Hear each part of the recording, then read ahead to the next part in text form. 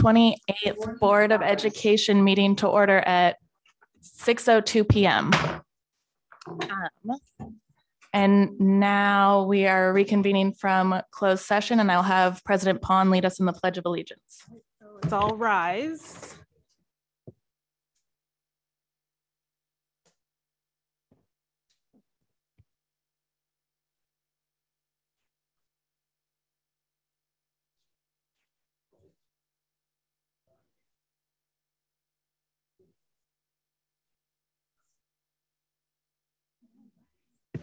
Wonderful, thank you.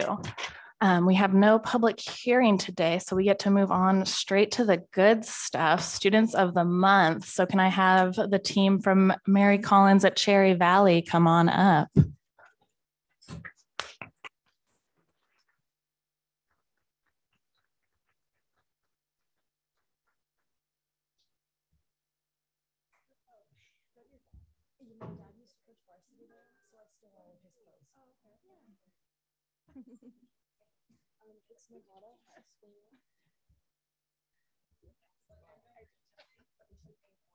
I love to stir it up. I like to mix the pot.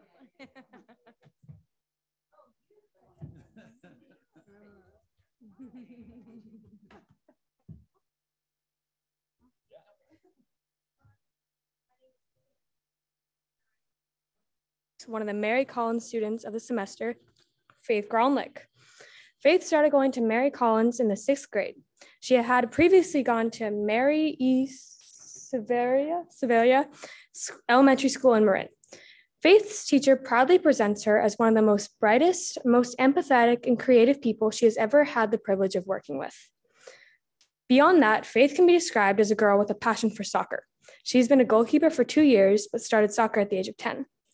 Apart from soccer, Faith is very passionate about school and the environment. She's a very hardworking student and cares a lot about other people, as she's incredibly empathetic. In her free time, Faith listens to lots of music and, of course, always plays soccer. When I asked Faith what one of her goals in life was, she said, "I just wanted to change the world and make a positive impact for the generations to come." Faith was chosen as one of the students of the semesters because she's caring to everybody. Her teachers and peers see her as a compassionate friend and a hardworking student. When Faith goes to high school next year, she's planning to go to Tech High and is very excited about the multiple math classes there. She has high hopes of pursuing math in future years. She wants to take multiple honors classes and is hoping to get into a photography course as well. Already looking forward to college, she wants to go to Stanford and play D1 soccer. But yeah.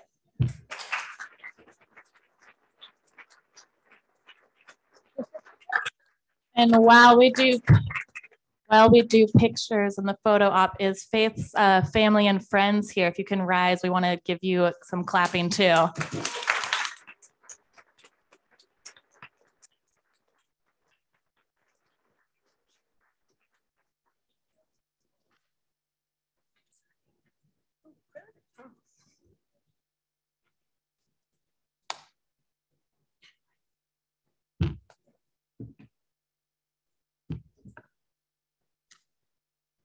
Hi, I'm Ava Larson, and I'm excited to introduce Olivia DeLeon, one of our Mary Collins School students of the semester. Olivia started at Mary Collins School during 7th grade after attending Old Adobe for 4th through 6th grade. Before then, she lived in New York. Olivia is a very musical talented. She started out playing piano and found interest in ukulele and slowly moved up to guitar. She is self-taught with the help of online resources. Olivia has been a regular participant in Showtime performances and will be performing in our annual variety show. Olivia is also an accomplished visual artist and loves to draw. Olivia is also an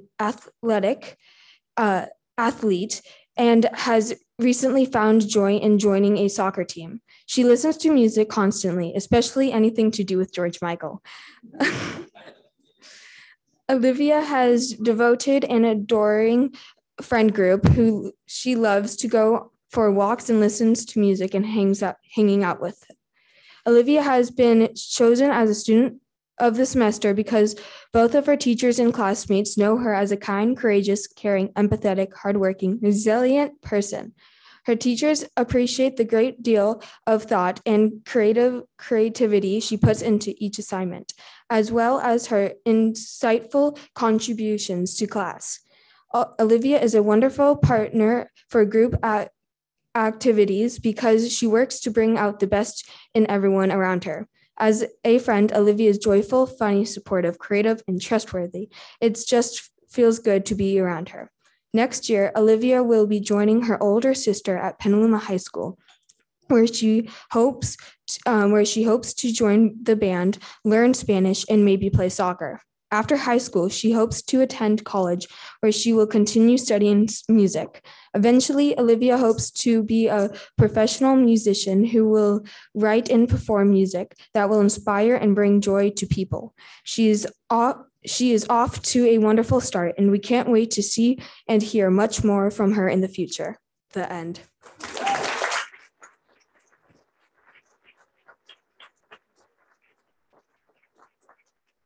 Awesome. Do we have Olivia's friends and family in the audience? If any of you could stand. Well,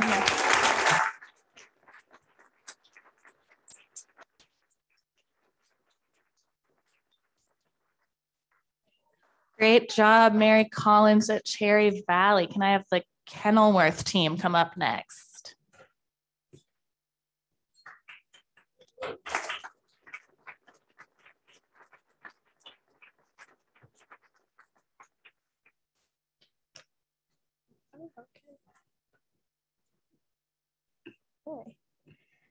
Okay. Kenilworth Junior High is proud to introduce our February Student of the Month, Peyton Horn. Peyton has been chosen Student of the Month because she has truly stood out as one of Kenilworth's most impressive student leaders and citizens. Peyton has maintained a 4.0 grade point average her entire time at Kenilworth with a rigorous schedule of classes that includes advanced English and accelerated math. Peyton is also an important member of Kenilworth's leadership class. Mrs. Romano, Peyton's leadership teacher, enthusiastically shared, "Peyton Horn is exceptional. Peyton is fully dedicated to everything she does. When she is asked to sign up for work for one day, she signs up for 5. Peyton is a mix of all that is good: strong character, empathetic, strong work ethic, kindness, and she is very, very smart. Outside of school, Peyton brings the same dedication and discipline to her pursuits. Impressively, Peyton is a 3rd-degree black belt in Taekwondo. In elementary school, Peyton shared her talent and passion by teaching Taekwondo in her after-school program. In Peyton's free time, she enjoys reading and recommends the Red Queen series. After high school, Peyton would like to attend the Massachusetts Institute of Technology and study math and environmental science. All of us at Kenilworth look forward to watching this remarkable student continue to make the world a better place. Congratulations, Peyton.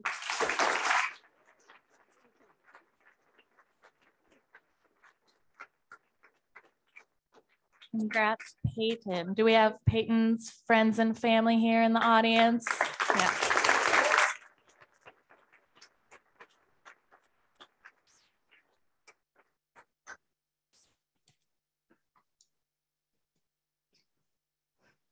Jack was chosen Student of the Month because of his academic excellence and outstanding citizenship. Jack is truly one of the Kenilworth's best and brightest students. A 4.0 student, Jack is described by his teachers as hardworking, a positive role model who always produces work at the highest quality. Miss Farrell, Jack's advanced English teacher, was eager to share. Jack was a student that teachers and other students respect and admire. Both his work and his work ethic are exceptional. Jack demonstrates a mastery of content, and his writing includes attention to detail. Jack can always be counted on to participate in class discussions. Jack has always had a smile on his face and truly makes everyone feel welcome in the classroom. Outside of school, Jack is a dedicated dancer for the Petaluma School of Ballet. Jack has been dancing for 4 years and has performed in Alice in Wonderland and as the prince in the Nutcracker Suite. Jack is currently rehearsals for Hansel and Gretel. After high school, Jack would like to attend university and continue to perform with the dance company. Kenilworth is proud to call Jack one of our students, and we're confident that he has a bright future ahead of him. Congratulations, Jack.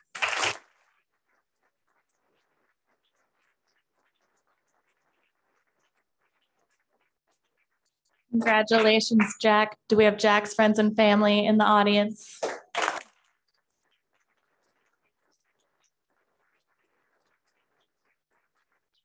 Awesome. Great job, Kenilworth. Can I have Petaluma Junior come on up?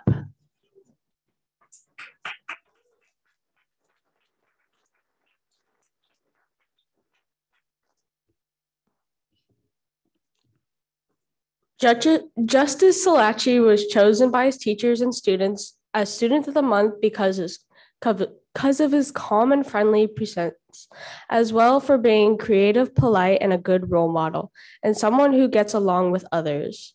Mrs. Montawani, Justice's English teacher, points out that when given options, Justice will choose a challenging task over an easy one. Mrs. Montawani also shares that Justice is a talented writer whose descriptive narratives are both humorous and authentic. His math teacher, Mrs. Garvey, describes Justice as a student who works hard to explore and master math concepts and is an asset to any group he joins. When asked to describe what he enjoys most about Petaluma Junior High, Justice highlights that his art teacher, Miss O, who he notes is very kind and helps everyone in class. Miss O herself celebrates Justice's artistic ability. When thinking about what he most looks forward to in high school, Justice shares that he's excited to be able to explore job opportunities because there are so many options available in high school. After high school, Justice is considering becoming a lawyer. Congratulations, Justice.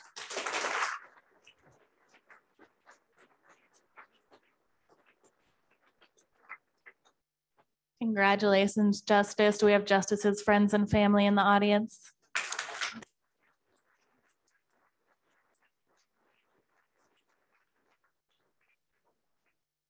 Natalie Rodriguez was chosen by her teachers as Student of the Month because of the way she pushes herself to excel academically and for how she exemplifies leadership on our campus. Mrs. Montawani, Natalie's English teacher, calls her love of learning infectious, sharing that during class, Natalie expresses true joy when her group hits the aha moment in class discussion. Mrs. Montawani also celebrates that Natalie strives to get everything she can out of her learning opportunities. Mr. D, Natalie's PE teacher, also shares her perspective on Natalie, celebrating her consensus and her positivity, her encouragement of others, and her routine of starting off every day with an authentic good morning. When asked to describe something that she enjoys about PJHS, Natalie highlights her friends, her teachers, learning opportunities, and playing sports. Natalie has been a member of our girls' basketball team, a participating member of our boys' basketball team, and a member of our track and field team. Outside of school, Natalie plays a lot of basketball. When asked about what she most looks forward to in high school, Natalie shares that she's looking forward to making new friends, experiencing new things, and definitely playing basketball. Natalie has aspirations for life after high school, whether that is playing basketball for Oregon or Stanford. She's striving to one day play in the WNBA. Natalie also hopes to earn a degree in mechanical engineering. Congratulations, Natalie.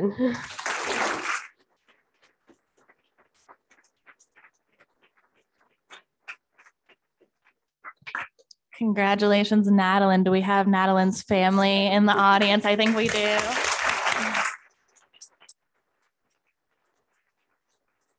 Awesome. Thank you, Petaluma Junior. We're going to go back to the east side. Can I have Casa Grande? Come on up.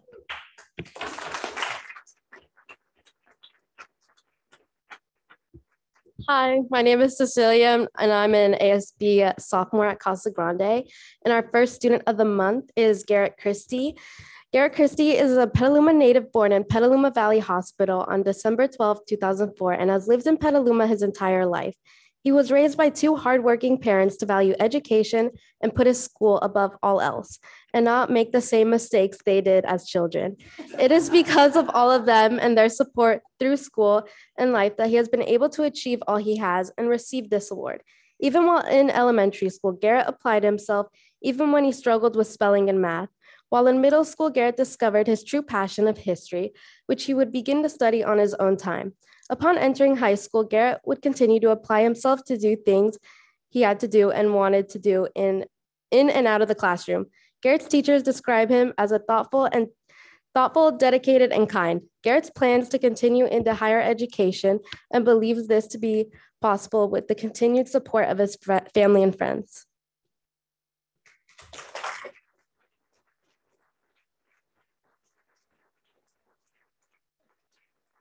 Congratulations, Garrett. Do we have Garrett's family and friends here in the audience? Yep.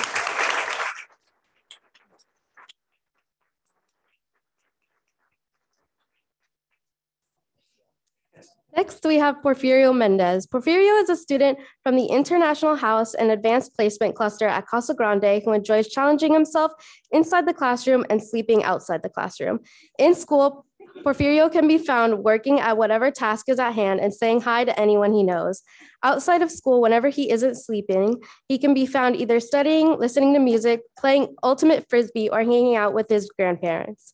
Coming from a sophisticated family situation, Porfirio has grown to spend time with his grandparents and value moments with his family, becoming one of his main motivations for doing well in school.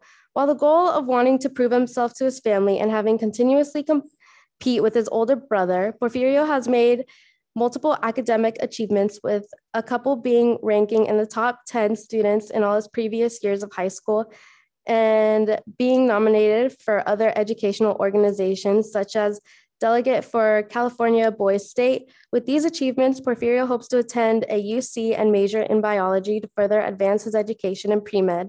And after another decade of education, he hopes to attain his ideal job, which is working as a pediatrician.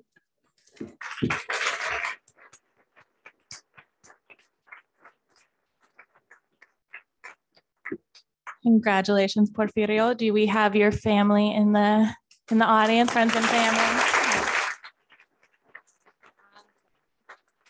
Great job, Casa. And hopping back over to the west side for last but not least, Petaluma High. Okay.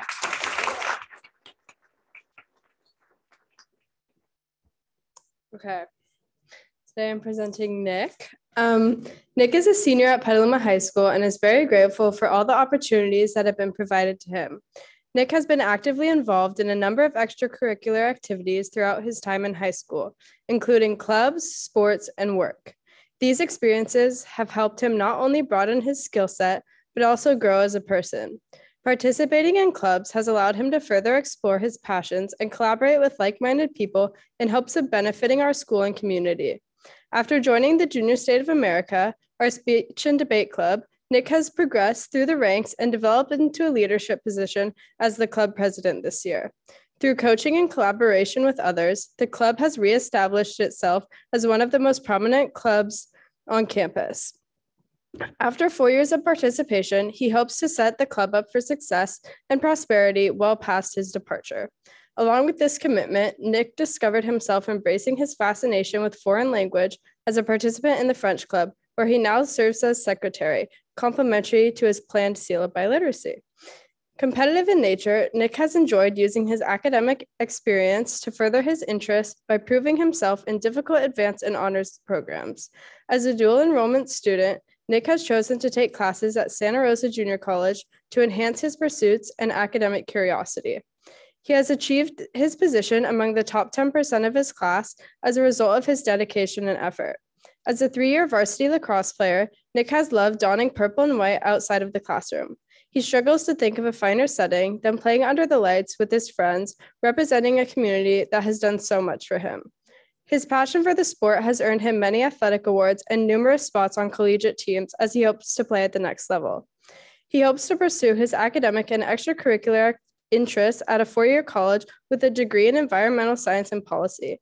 Nick is committed to using his knowledge and expertise learned to pioneer the future by working towards sustainable solutions and advocating for positive change in the global community.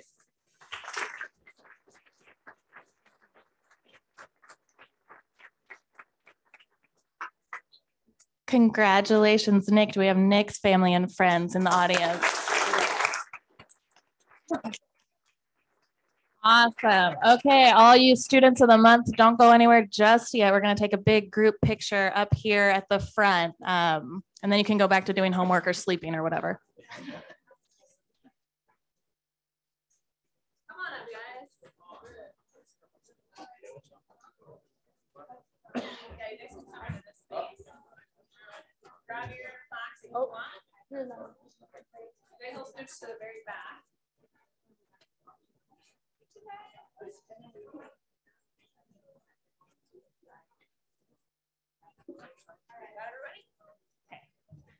So students of the month, can you guys come just, or semester, can you just come down a tiny bit for these very short grown-ups behind you? Okay. All right, ready, you guys? All right, what grown-ups in the back? Oh, Luke, we're missing Luca. Come.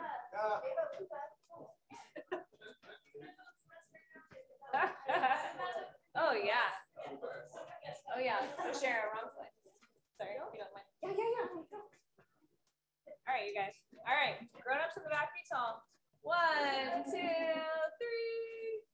Gotcha. Thanks, guys.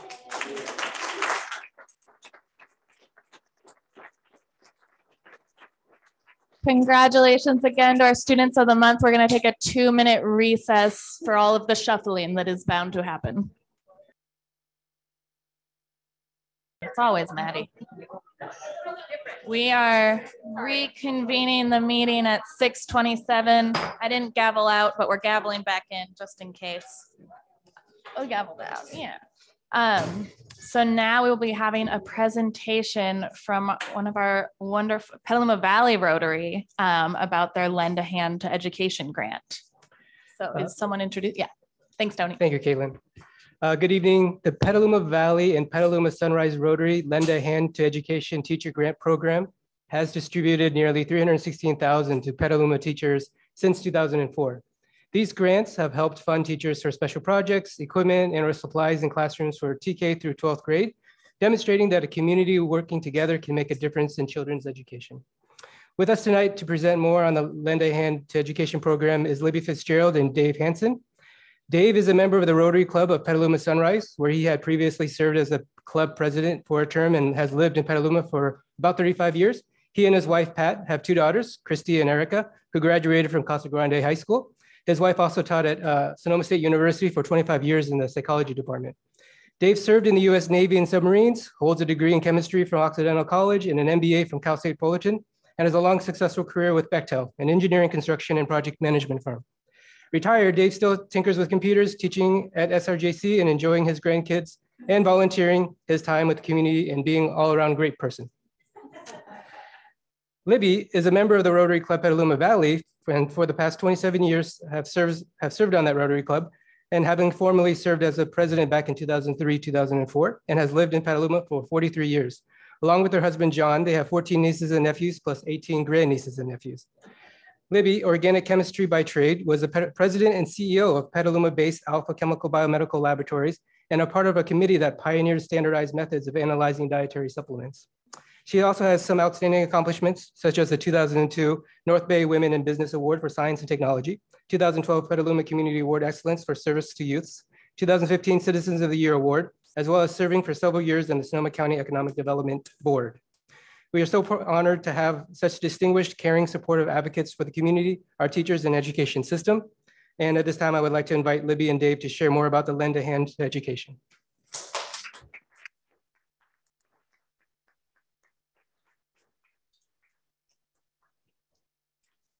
All right. Good to be back and see some familiar places. Thank you, Tony, for that great introduction. I don't have to say anything more. Yeah, Dave and I are here today to bring you the good news that Rotary is again providing some financial support for additional educational opportunities in our local schools. And as Tony mentioned, this program was started in the 2003-04 year, where the Rotary International theme was Lend a Hand. And if you want to take a look at my little pin later, it's this large hand of the adult or the teacher reaching down to the child. It's just beautiful. And that's how we adopted the name, Lend a Hand to Education. So this year, teachers were given mini grants of up to $250 for special projects, field trips, equipment and supplies in the classroom. And this is for TK through 12th grade. And literacy and education is one of Rotary's main focuses. We have 7 avenues of focus, and literacy and education is one of the primary ones. We share the responsibility to take action in our world's most persistent issues. This is at the top of our list. And we do this internationally, but we start here at home. So this year, total amount that was given, that was raised to give to all of the schools in Petaluma, 23 schools, totaled $26,734. Of that total, the Petaluma City School District was provided a check for $11,309 to support 51 teachers in 12 schools.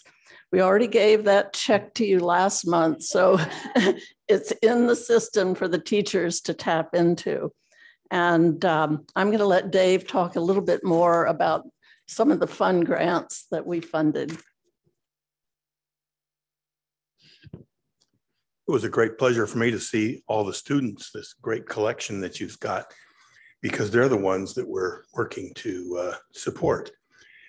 And what I'm going to talk about is basically examples of the grants that we gave. I'm just going to list them because they're varied in a wide range of grants, and they do all sorts of different things.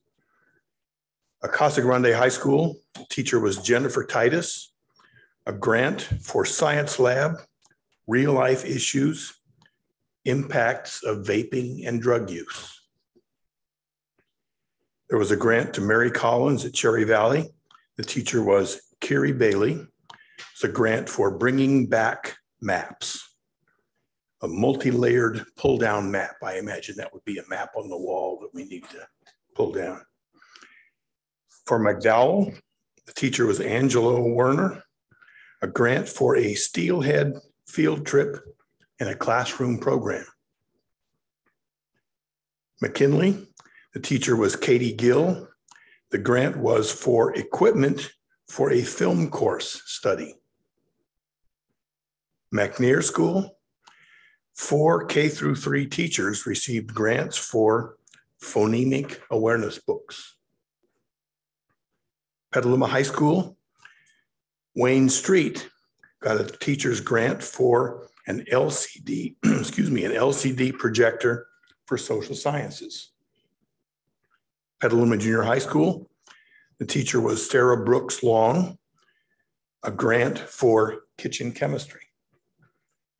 And San Antonio High School, teacher Amanda Kirk got a grant for project-based learning, tabletop planters. So there were many other grants, and we've also gave grants to the schools in the Petaluma area outside, but they're all interesting. They're interesting things that just stuff that the teachers need to help their classroom teaching along. So very, very worthwhile, and we enjoyed doing it. Thanks.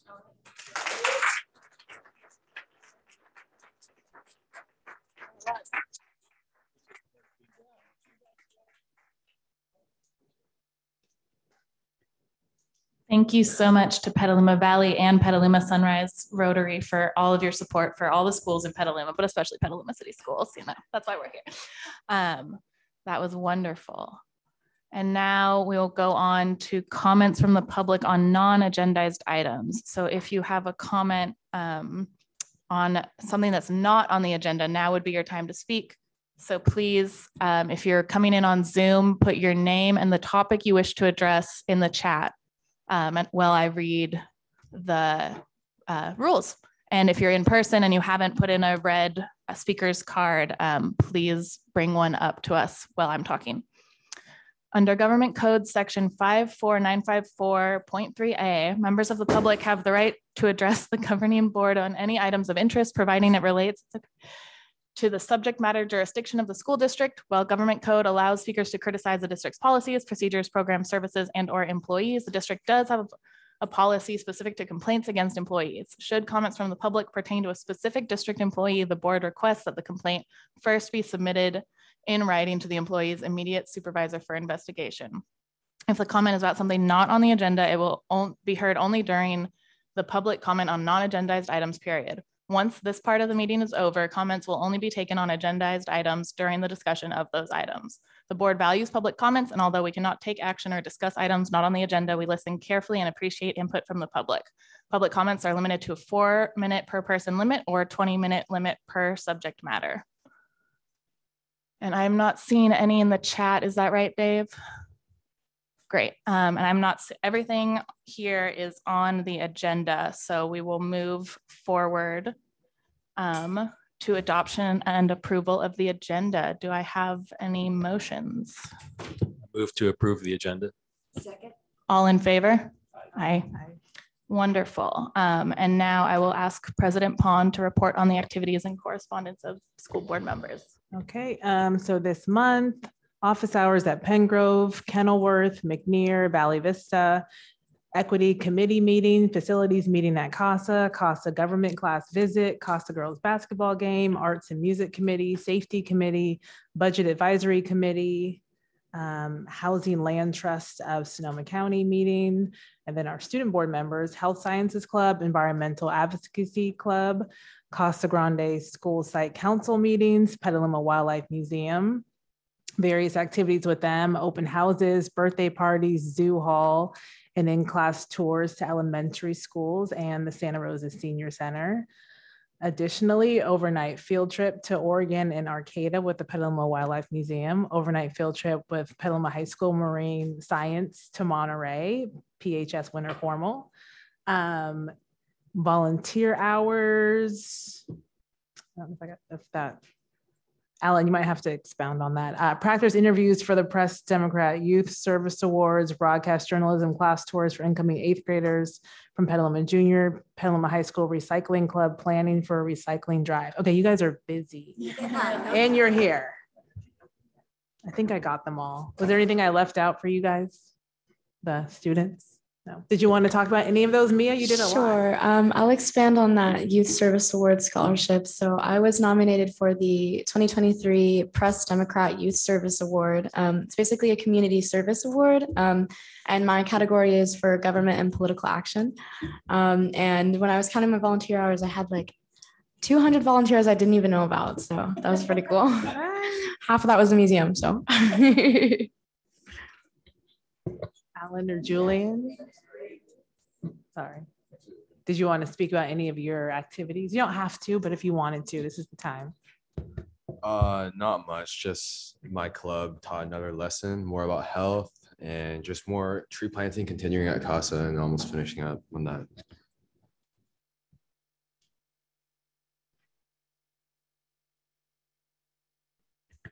And then my adult board members, do any of you have anything you want to comment on from all the wonderful things we've been up to?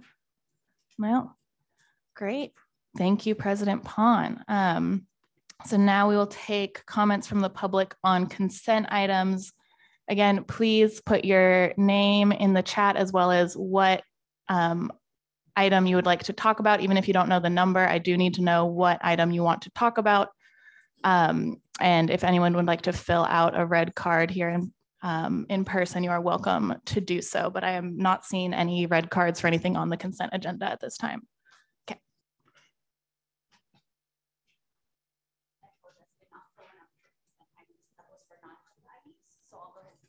Okay, yeah, if you can just fill out another one, yeah. None of them.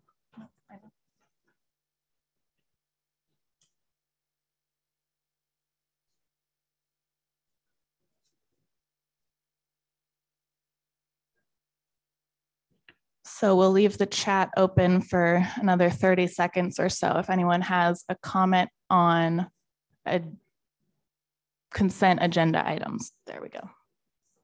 stringing words together today.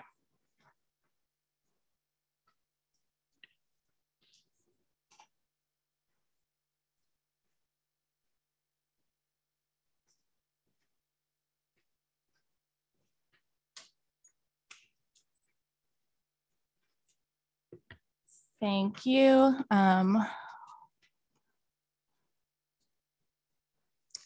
Okay, you can come on up. We'll have Jennifer Inden speak about one of the comprehensive school safety plans, or all of them, and you have 4 minutes. Perfect. All right, so I talk fast, so hopefully I'll fit it in and I won't sound like an auctioneer. All right, so my name is Jennifer Inden, and I am a native Petaluman, and myself, my husband, and all of our siblings are graduates of Casa Grande High School, and I currently have a 10th grader at Casa. The Columbine school shooting took place 21 years ago. I'm pretty sure everybody sitting in this room remembers it. I remember it very clearly. I was home from school that day, and it was the first school shooting that I had ever seen that live coverage of. And I remember thinking, I'm really glad that we don't have to worry about that here. Naively thinking school shootings weren't endemic and that our schools and our small town was safe. Unfortunately, it's not true. It wasn't then, and it's not now. Violence on school campuses only continues to happen more often, and with the most recent school shootings just 2 weeks ago in Pittsburgh, where 4 students were shot as school was dismissed by the day. This doesn't count other acts of violence on schools' campuses that happen all the time. By these measures, we here in Petaluma have been really lucky. We haven't had to deal with mass shootings, thank goodness, but I think everybody in this room can acknowledge that being prepared for such an incident should be as innate as breathing. This isn't a new phenomena, but from the lack of response to the recent student assault at Casa and the lack of safety measures and the language being used by the Casa administration, you would think it is. I'm pretty sure we've all heard about the incident that took place on the Casa Grande campus on February 17th, where 2 masked intruders came into a classroom and assaulted a student. The assailants left the classroom and were unidentified and at large for several days. At no time was the school put into lockdown, as their comprehensive school safety plan states is the procedure in an instance like this. Parents were not notified until after 3 p.m. that afternoon, and the notification to the school faculty wasn't much better. Since then, there's been 2 additional communications, one from Dr. Osterman giving very general update and giving the same lip service he has since my child became a CASA student last school year about the seriousness of safety on campus. And another one from Superintendent Harris, where he admitted that a lockdown should have happened, but didn't. The language used by both Dr. Osterman and Superintendent Harris indicate that the assailants were known to be students, and that's why a lockdown was not initiated. I beg to differ. This was an assumption. The assailants were masked. I will say that it's probably a fair assumption, given that, their communications also included the language, but given that their communications also included the language out of an abundance of caution in multiple communications, their actions simply do not show that caution. Knowing that I'm coming from a place of ignorance, I started to learn about our comprehensive school safety plans required by all California schools. And I say it's quite timely that they're on the agenda tonight for approval and review. So I searched all the school sites. I searched the district site. And you know what I found? Upkiss. Actually, that's not true. I found a bunch of results that listed in the search, but most of the links, in fact, 98% of the links were broken. None of them worked. In fact, the only thing that I found beyond a sentence on some of the school sites of our comprehensive school safety plan is reviewed annually, I found one from McKinley dated from 2020. The rest of the links were dead. So this past Monday, I walked into CASA's office and asked to see the CSSP. The receptionist looked at me like I had 2 heads. 15 seconds. Okay, so I'm gonna really jump ahead. Basically, it took 3 VPs telling me that that they had to get approval for me to see the CSSP, which obviously was not true. I finally was able to get it. So, okay, I'm sorry, I have to stop you there, Jennifer. Okay. Thank you. Sorry. Thank you for coming. I'll submit the rest in writing. Absolutely. You can email us. Absolutely. All right. Thank you. Thank you.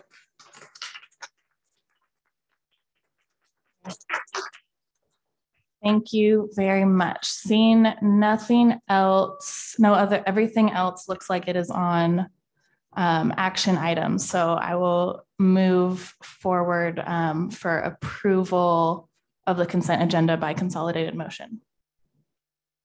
I move to approve the consent agenda. Great. Now, does anyone have any questions or comments about any of the items on the consent agenda? When we do get to the comprehensive school safety plans, I asked Maite to just present just a little bit more information for everybody.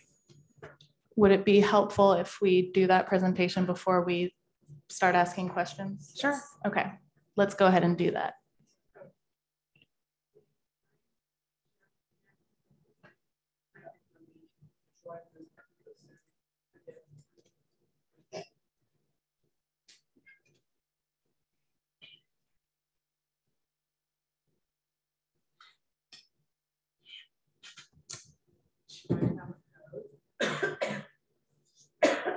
Share your screen and oh, that's right. Sorry. I didn't know. Got it. Thank you. Sorry, everybody. Give me a second.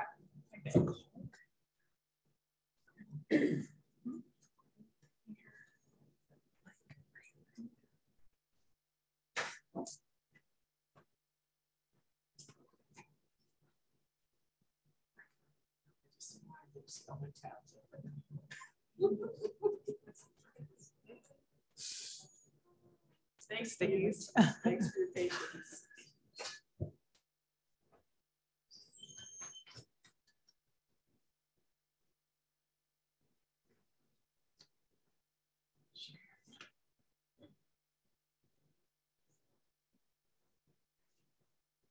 It's still not there though. Okay, thank you. Okay, so I just have a little bit of information to share with you today about the plans. As many of you know, we've initiated a safety committee this year, and many of you have participated in that.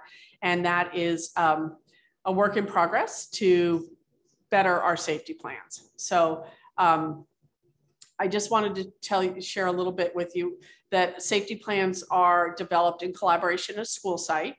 They include everything from a natural emergency to a threat to a school.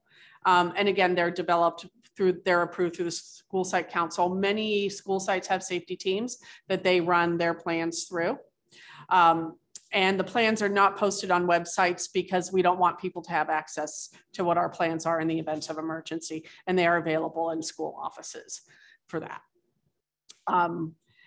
The planning timeline, September, October, they identify a team, create a vision for the plan, gather information, set some goals. They identify any change strategies that need to take place. They are adopted and then come to you for approval in February.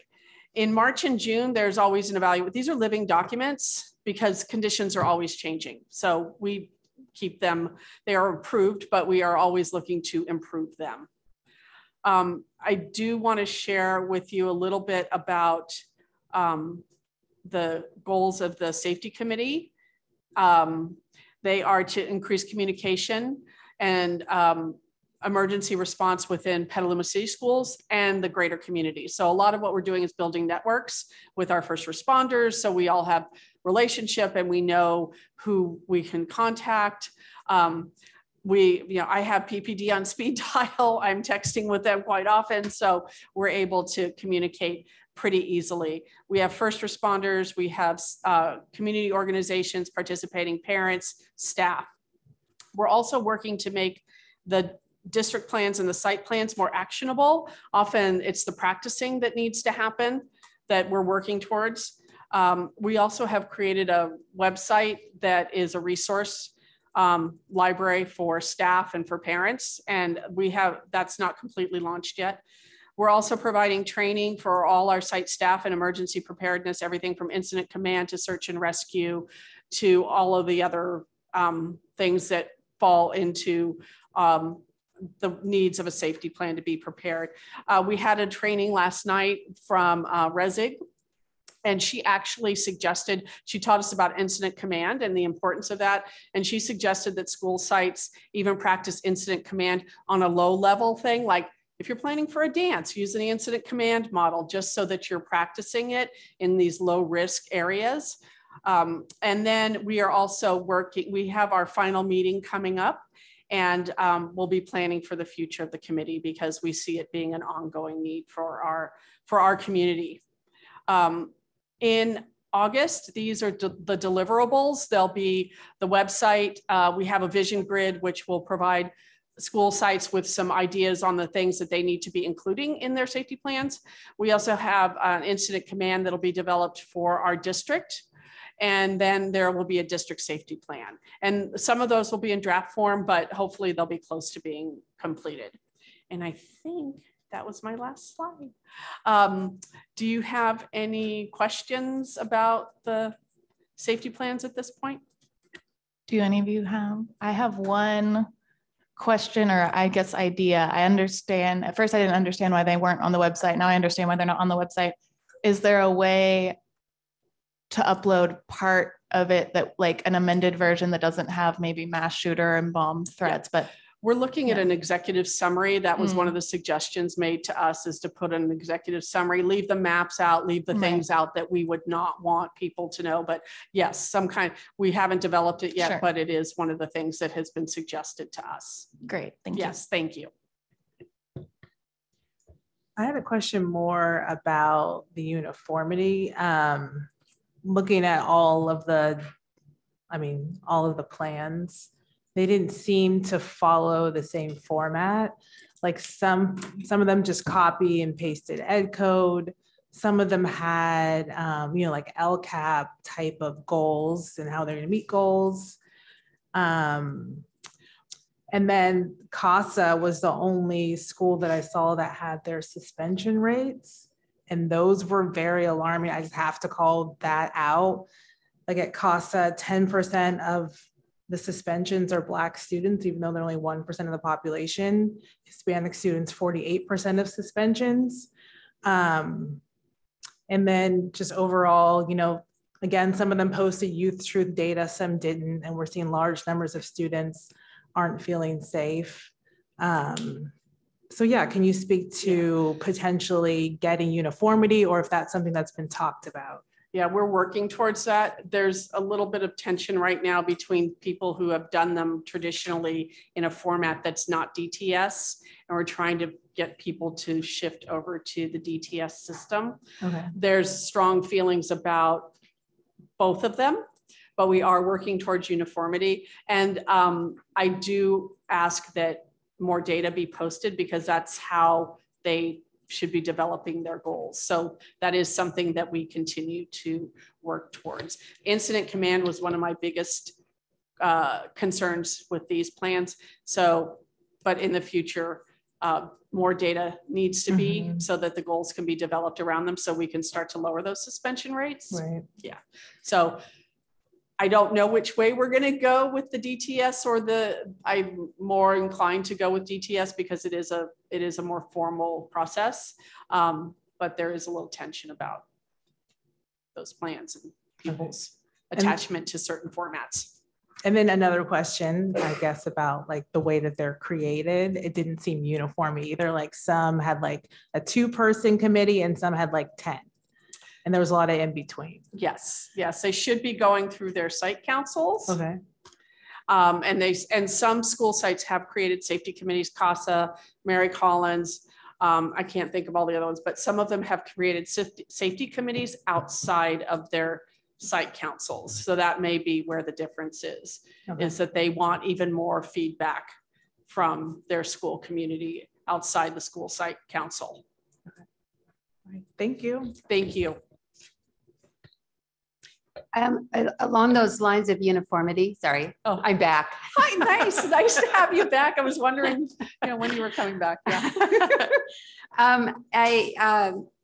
I just wanted to say about uniformity. I believe there was an email about at CASA specifically, I don't know whether it's the case at other schools, that the uniformity around the covering of the windows and the locks it wasn't there. And so when I taught at CASA, I remember that we had a lockdown, and those things came up. Well, that was 7 years ago. So I was just wondering, not why, but if there can the district have some kind of things that are included that are necessary at each site, like being able to lock from the inside or whatever is the best.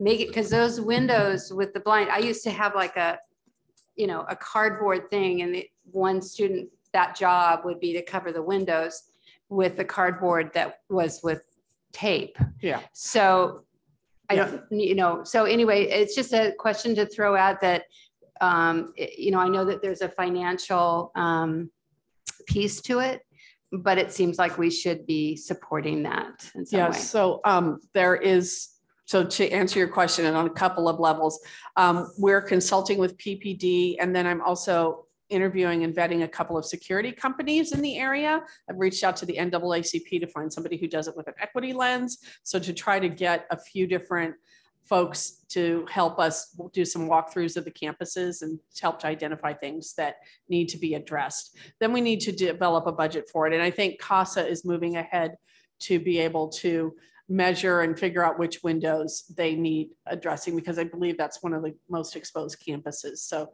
they are moving ahead with that, is my understanding of the latest. But we are also looking at being able to walk through all the campuses, but trying to find some expertise to help us know what we should be looking for. Great. PPD is willing to take a first glance at it, but I think we also need another level. We want to be sure that we're addressing the needs of our schools through our staff and our parents and our students, and make sure that we're holding that equity lens with that as well. Thank you. Thank you. Another piece we talked about in the safety committee was the need to have fully stocked first aid kits in every classroom. Again, there's a price to that, but that was one of the things we felt was needed. Also, staff training in how to use those first aid kits. So that's all on the forefront there. Thanks for the reminder, Ellen. And also Ramona Faith mentioned to me at the end of the meeting that she's willing to train our staffs. And the other thing that came up that was really lovely yesterday is that we have our students who are trained in CPR and first aid too. So we're working on making sure that our school campuses are prepared. Thank you for the reminder of that. Maite, can you speak about site practice and training for these safety plans? When I read CASA's, I'm seeing the incident commander and the structure that we talked about in the safety committee. It looks good on paper, but it seemed like it didn't happen last week. And then I'm also wondering, because so much authority and decision-making is placed on the single incident commander, what kind of continuity can we get across the district at all our sites in terms of their training in what kinds of situations have a lockdown versus get out of the room versus those kind of things? Yeah, there's a tension there between evacuation and shelter in place as well. We are, you met Christine last night, so she's gonna help train our leadership in leading in an emergency. So that's one of the sessions that are leading in a crisis. I can't remember the name of it, but that's one of the trainings that our site leadership will be going through. Also, it was mentioned yesterday that we really need to do a baseline for everybody. We need to find a chunk of time to give everybody the basics. And that's been, we're looking for those chunks of time. As far as consistency, we're working on identifying, actually, we've been working on a document today, the difference between a known intruder, right? A known situation, or not an intruder, but a known threat and an unknown threat, because those are two very different things. And how do we handle one versus the other? A known threat, we generally we know who it is, we do an assessment, we offer some services, we may involve PPD, we may only communicate with that school site because it's contained there. Unknown threats are bigger, and cause a little more fear because we're not sure where it's coming from. So we may communicate to a wider audience, and we do a lot that those kinds of investigations take quite a bit of time. But to your point about a lockdown, it really, we need to refine that. We're meeting with the principals in the next couple of days to say, here, when in doubt, lock it down. It's easier to communicate that we've locked it down than to communicate that we chose not to for whatever reason. So I think I'm meeting with the secondary principals tomorrow to have that conversation. And then after we develop a plan through them, we'll be working with the elementary principals in a similar situation, because there are reasons for both. A lockdown is often initiated by PPD, but not always. It needs to be able to be initiated at the school site as well. Did that answer your question? Thank you. Julian, Alan, Mia, do any of you have any questions or comments?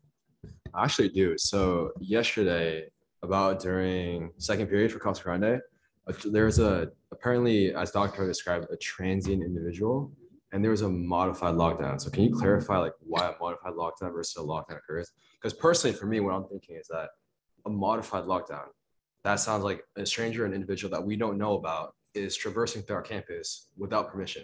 And I think that warrants a full lockdown. It's either a full lockdown or a not lockdown to me. So I'm just curious what you think about that. So in this case, he was headed off the campus and PPD was on the way. So we went with a modified lockdown. A full lockdown would be that you've got an intruder on campus and they are aggressively attacking the campus and you aren't really, that is a full lockdown, right? This was a modified lockdown that was chosen because he was on his way off the campus. He was not arguing. He wasn't aggressive. He was being escorted off, and PPD was on the way.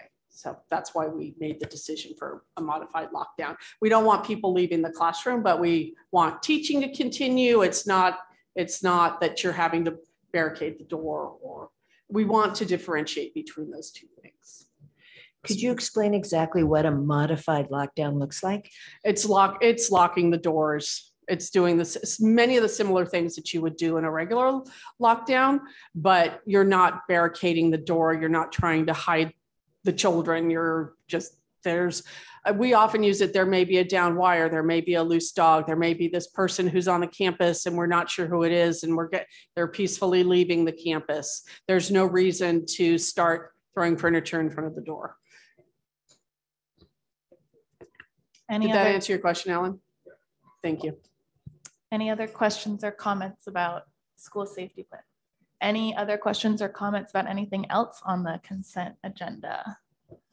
I had a question. Actually, I'd like to hear more about the phone lines. Chris, is that you? I would say it's me and our IT department, Dave Fischera.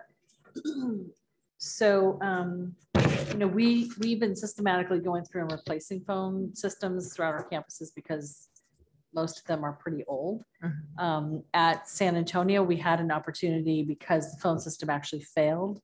And so we got our IT department involved because we realized, we have our dark fiber project that we did a couple of years ago with Sonic, 3 years ago.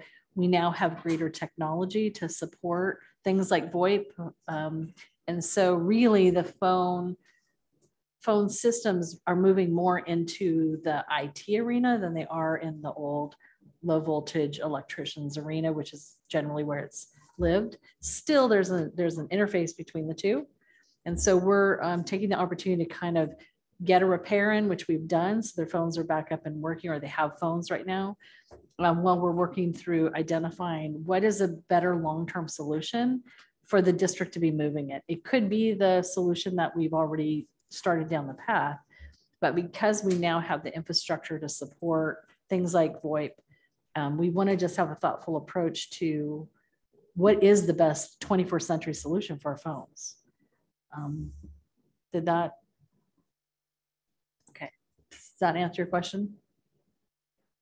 Because, and I would just add, because we do need to start replacing more phone systems. San Antonio aside, we know we've got Petaluma Junior High, we've got Casa Grande, we've got several school sites where we really need to redo their phones, but they're on a much grander scale. So it's going to take a lot of planning. Can you speak more about the E-rate discount? Yes, the E-rate. So E-rate used to be, well, it's a federal program. It used to fund things like telecommunications. It's really moved over more into hardware and equipment that support the infrastructure for all of our technology. And so we can apply for this funding and leverage it. It's a 60-40 split where they pay 60%, we have to match 40%. And so I think as you read through the board item, back in 2015, we did this whole bandwidth improvement where we replaced a lot of our switches and other hardware that supports our connectivity. We're planning, and by we, I mean really David Fisher, I want to give him credit because he's been working with his team on really planning for making sure that we have a replacement plan in place.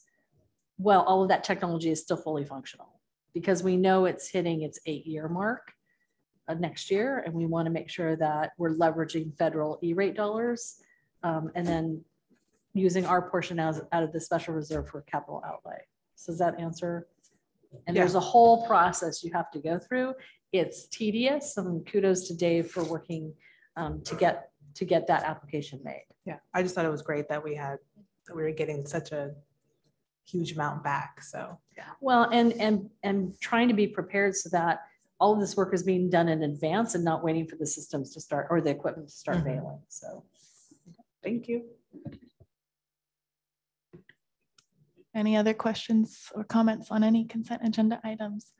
Well, we have a motion and it was seconded. So all in favor? Aye. Great. Now we are moving on to comments from the public on action items. And we do have a few already.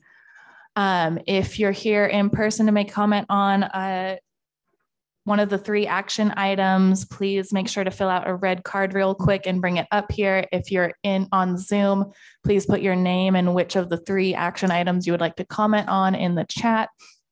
I do need to know which action item you want to speak on because I need to figure out how to divide up the 20 minutes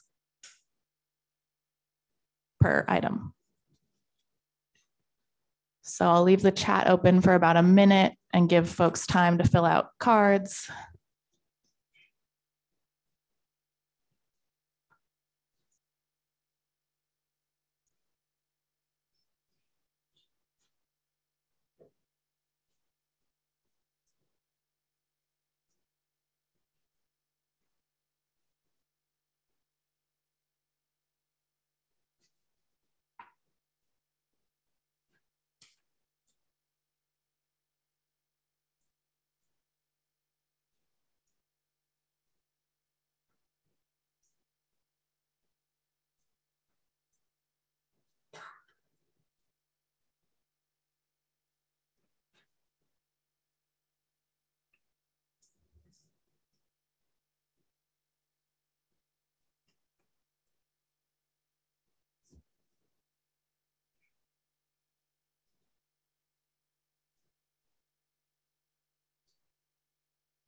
All right.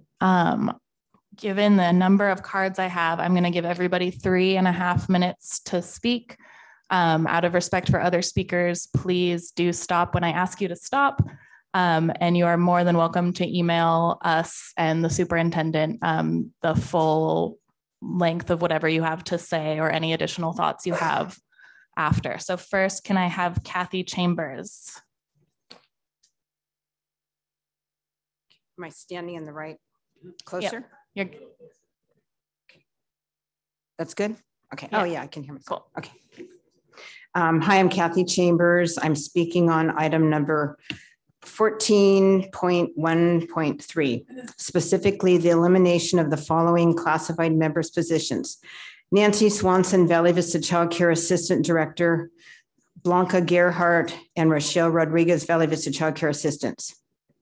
I have worked at Valley Vista since 1987, and I was an instructional assistant for over 27 years, a Valley Vista Child Care Assistant for 24 years. I am now the Valley Vista Garden Instructor, which I've done for 8 years, and I'm a sub at Valley Vista Child Care. I'm also a community member.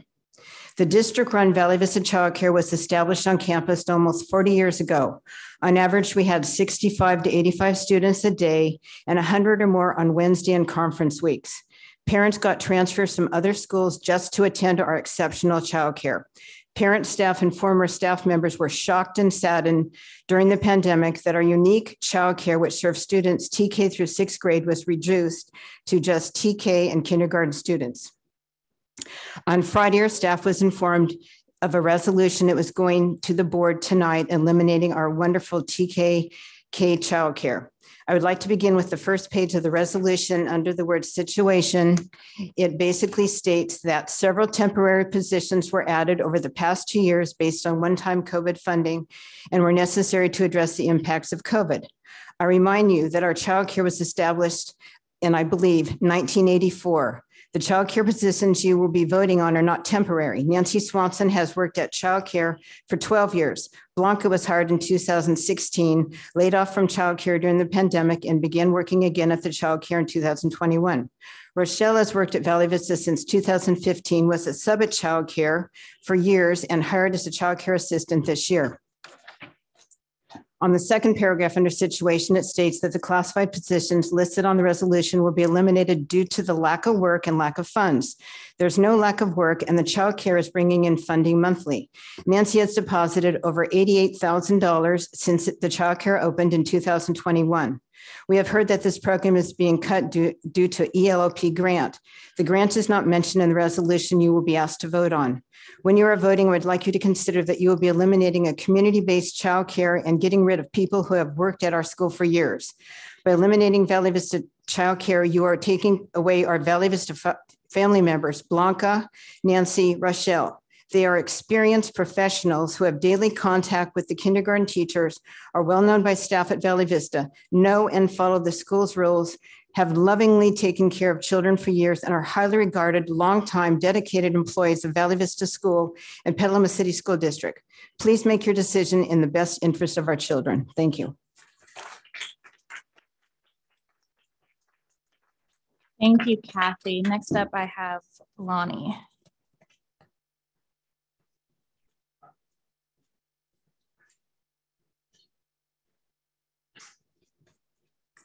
Hi, I'm speaking on the same resolution as Kathy Chambers. I'm a parent of 2 children at Valley Vista Elementary School. The first thing I heard about Valley Vista was how amazing the childcare was. It was what drew me to the school, both the staff and the affordability. My son was always happy at Valley Vista childcare in the care of Miss Nancy and the other staff there. When we first sent him there, he would be there for hours after attending school, but I never worried about him because I knew that the program would allow him to play, to read a book, or just be outside and wind down from a day of learning. I was sad to hear that Champions would be taking over childcare during the pandemic for 1st through 6th grade, especially when I discovered that my only options were to pay for an entire day when we only needed childcare for a couple hours. We elected to allow our son to walk home by himself and sent our daughter to the Valley Vista Run childcare for TK and K, and we're incredibly happy with that. When this change happened, families were not informed of the intent to bring Champions until the decision was already made. When I heard a couple days ago that the positions of staff at Valley Vista childcare were to be eliminated, I was shocked that families were not notified or consulted with. Childcare is an undervalued service, but a basic need that our families rely on. It is often a source of stress and anxiety for parents, and parents should have a voice when any changes are proposed. Miss Nancy and the other staff at Valley Vista not only work at childcare, but also serve as yard duty staff and are trusted adults that children feel comfortable approaching for help.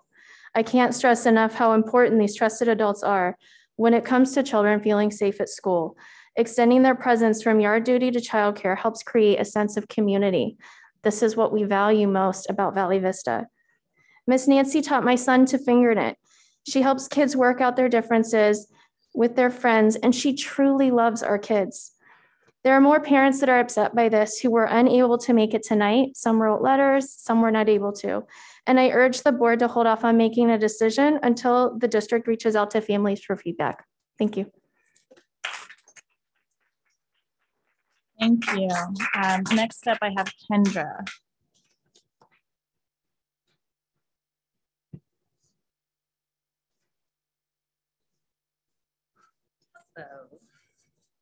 My name is Kendra Benson, and I've come here today, like many others, to express my distress at learning the TKK childcare headed by Nancy Swanson and assisted by Ms. Blanca and Rochelle is being closed at the end of the school year.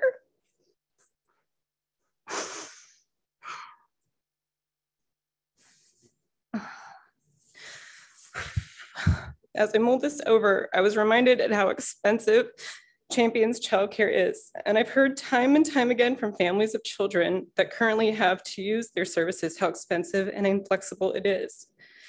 If my daughter was to continue at Valley Vista, she would not attend Champions due to the cost. My family is fortunate in that I work from home and can pick her up from school now. It wasn't always like this at the beginning of my daughter's time at Valley Vista. And I was thankful for the cost TKK childcare was. Being I worked retail with inflexible shifts, and my husband is one of your teachers. I also appreciated how lovely Nancy and her assistants were. When my daughter was having trouble with classmates in school, Nancy stepped in time and time again to help me feel confident that my daughter was safe in her care. She was always safe in her care, and she cares for our children. This led me to the curious thought, do the individuals that work at Champions work within the school in any way? From what I understand, no. How does a young child approach a stranger when they have issues with other students, etc., when they are not familiar with the adult in charge? Those relationships of trust can take months to well over a year to grow.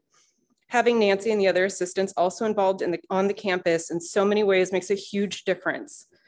It's not just childcare they provide, it's recess and lunch duty, etc. Will they continue to work for Valley Vista if they do not have the childcare time toward their income? What is the long-term repercussions of this situation? What homework has the district done about this? I also have concerns about the cost for lower income families that might seriously need childcare in order to work for and provide for their families well after or before the bell rings.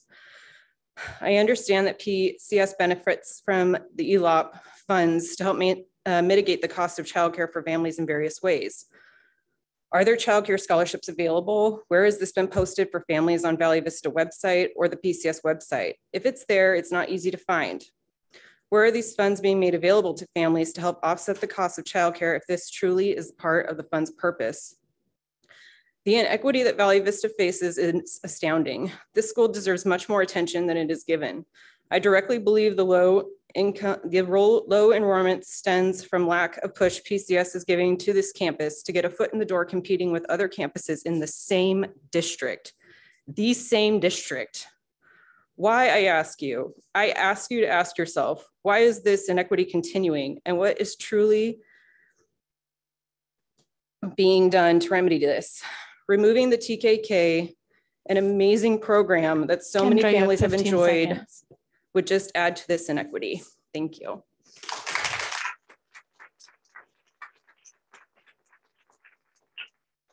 Thank you. Next up, we'll have Adrian.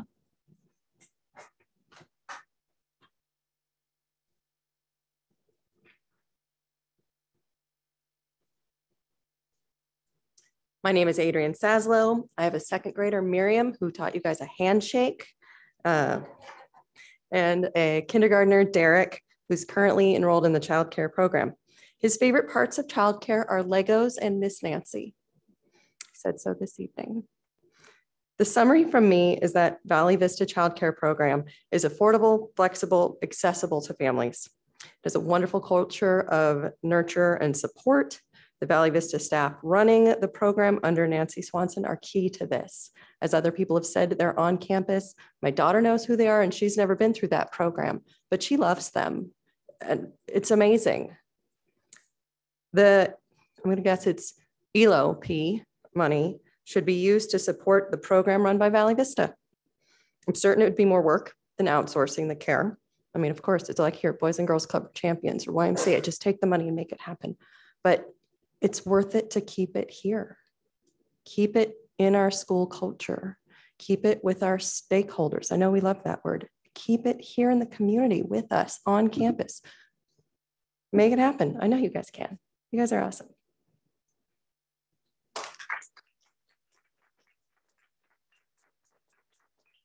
Next up, we have Shireen.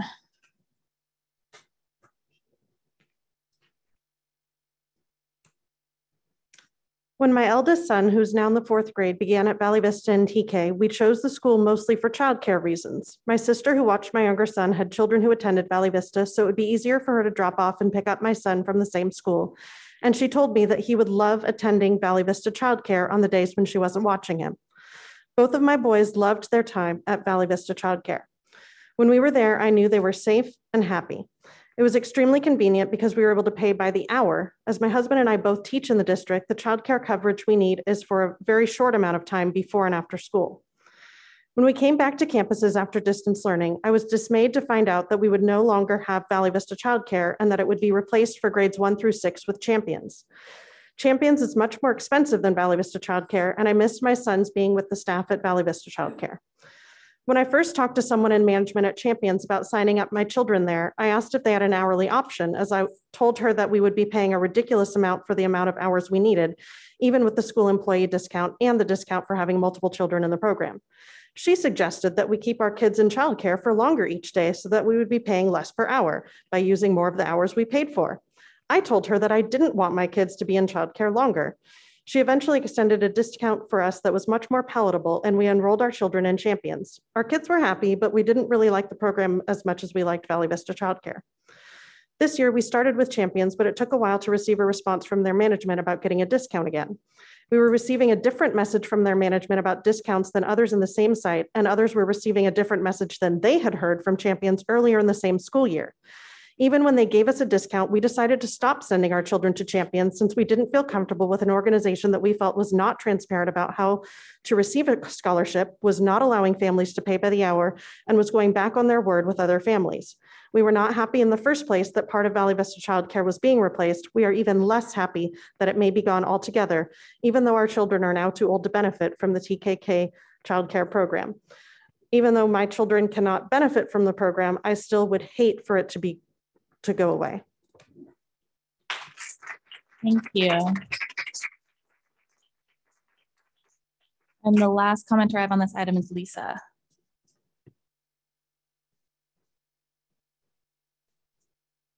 Hello, Alan. Good to see you, and good to see you, Matthew. I just have a few quick comments. So my name is Lisa Hua. I am the mother of a TKer in childcare and also a 2nd grader at Valley Vista.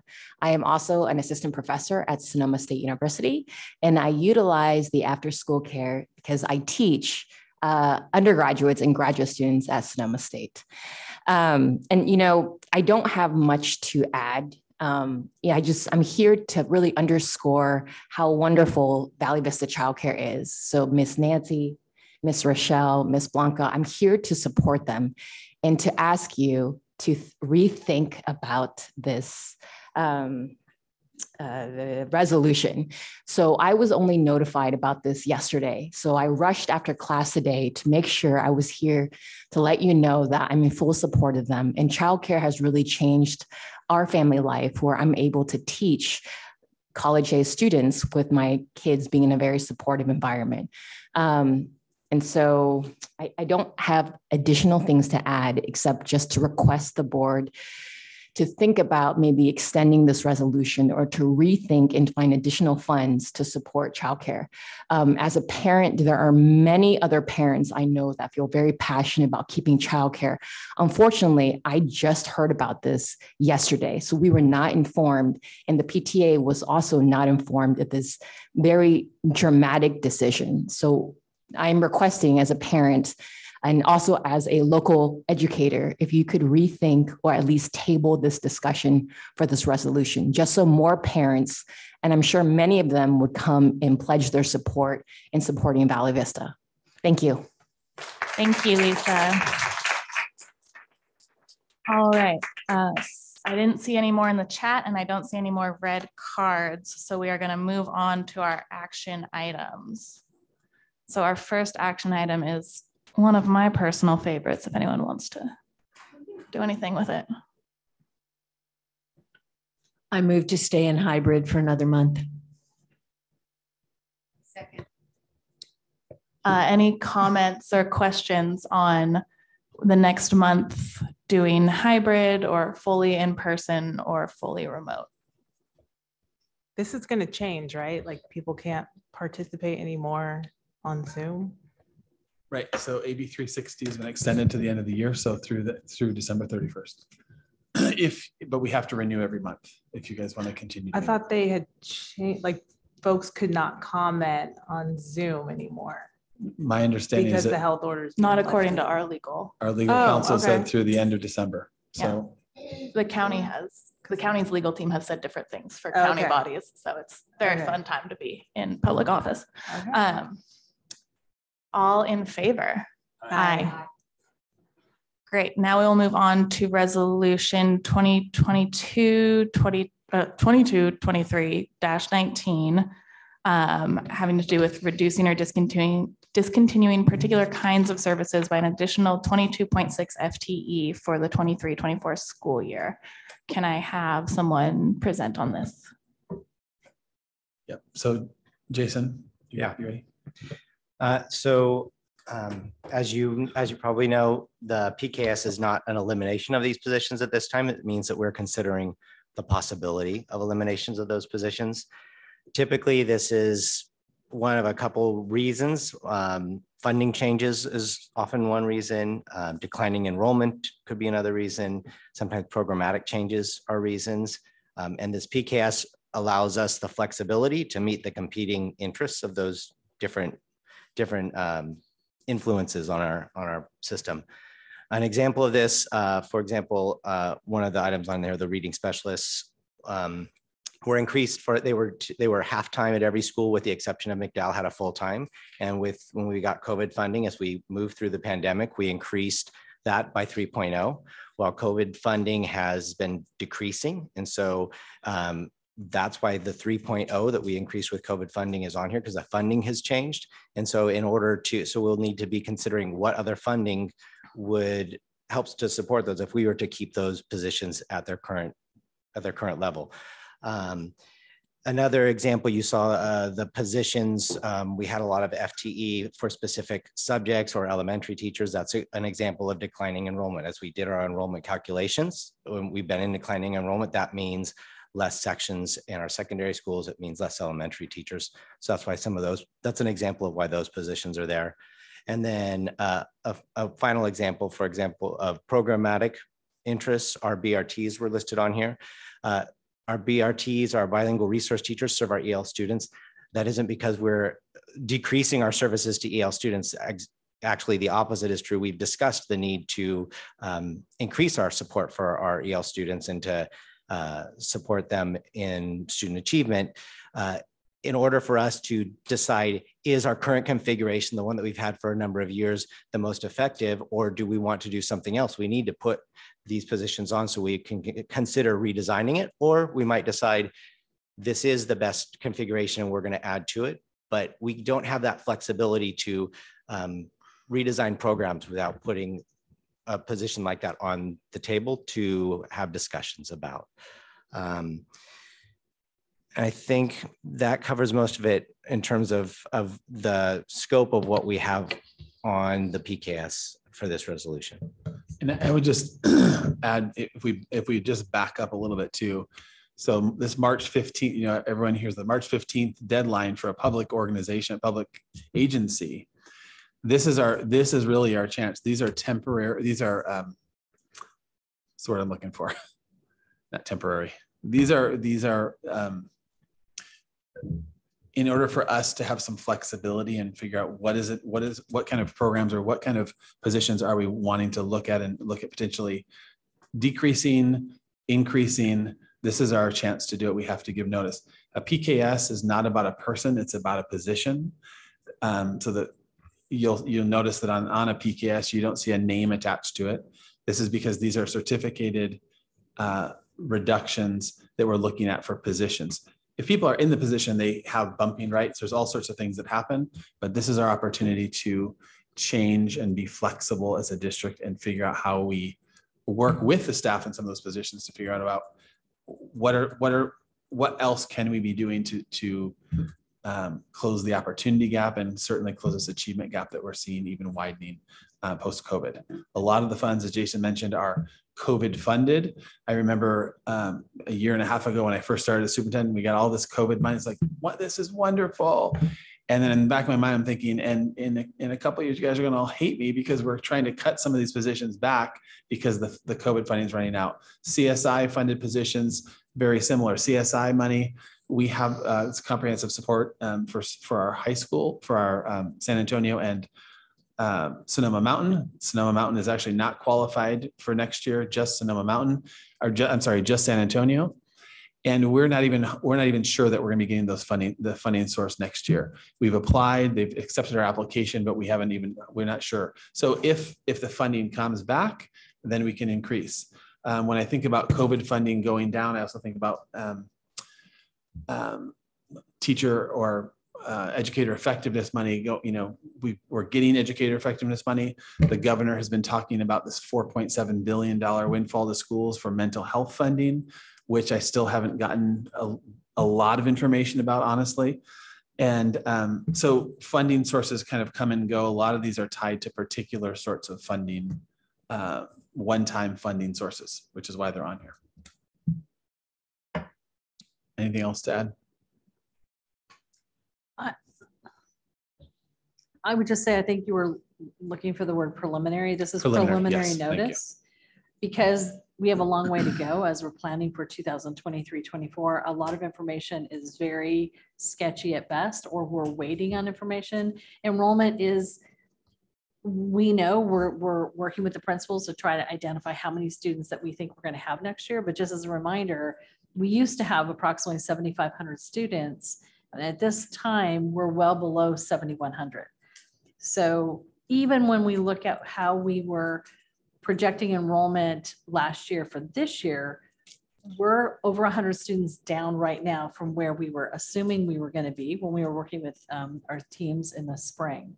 So unfortunately, when it comes to declining enrollment, we have to then start looking at reductions. I would also just say with the COVID dollars, we are evaluating them to see how much funds are going to be left by the time we finish costing out everything we're going to fund this year. Most of those funds had to be used by August 30th of 2023 this year. And then there are a certain number that we actually have an additional year of August 2024. So those are the funds that we're looking at. How do we continue leveraging those funds? So I would say, there are positions that we're continuing to fund with COVID. For as an example, the student advisor. When we received the COVID funding, we put a full-time student advisor. It's a classified position at each of our schools. That's a very costly item. We're going to continue that. You notice that that's not on the list. We're going to continue that in collaboration with our site administrators and getting their input.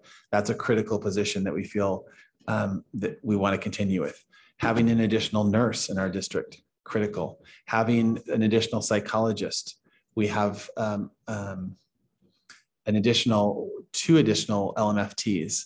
Some of these mental health counseling positions that by making some cuts now, we're able to extend some of the positions that we feel like we are very critical at this point in the year. So that's where we're at. Any comments or questions? Go for it, Board Member Cloud. This is a really difficult resolution for me personally. And I've thought a lot about it since I saw the resolution. And a couple of things come up for me. Of the proposed cuts, the reading specialists, the bilingual resource teachers, and the 0.4 CTE, I really have problems with cutting them. Not the proposed cuts, the preliminary possible cuts. When I hear that you want to revise the bilingual resource teachers and the way that they're delivering the instruction, I applaud that. I think that's wonderful, but I would rather see that happen first and then put those resource teachers on this list. I guess my objections are more philosophical than practical. Our dashboard results aren't great, particularly with our bilingual or our ELL students and our students with disabilities. I just can't in good conscience cut those positions or possibly cut those positions, because to me, by putting these on this list, it's saying that they're expendable, that, you know, if we have to, we will do it. I mean, when you say the student advisors on the campus are more important than a reading specialist, I don't agree. Just personally, it's a philosophical kind of issue for me. So I just need to bring that up to everybody, that in particular, those three things listed, I in good conscience can't vote for. Can I just respond for this? Yeah. I want to be hyper clear. I'm not pitting one group against another, saying that student advisors are more important than reading specialists. I think the reading specialists, in my mind, it's a COVID funded position. We knew this was a temporary. We know student advisors are temporary. You know, if we can eke out another year with our student advisors, great. The reading specialists, we look at alternative funding sources, and educator effectiveness money we could use some of the learning recovery funds to pay for additional reading specialists or some sort of literacy specialists. We want to redesign and rethink what that looks like at each site. And so it's not about, in my mind, the reading specialists. I think the world of our reading specialists and our bilingual resource teachers. And so putting on there is not a value judgment on my part. It's more of what other funding sources do we see that our district has right now that we could reassign some of the funding and reinvent what we're doing with that funding to support students. I want you to understand that I understand that. And that it's really just, I just can't do it. Actually, I agree with Maddie. I was shocked when I saw the BRTs on there.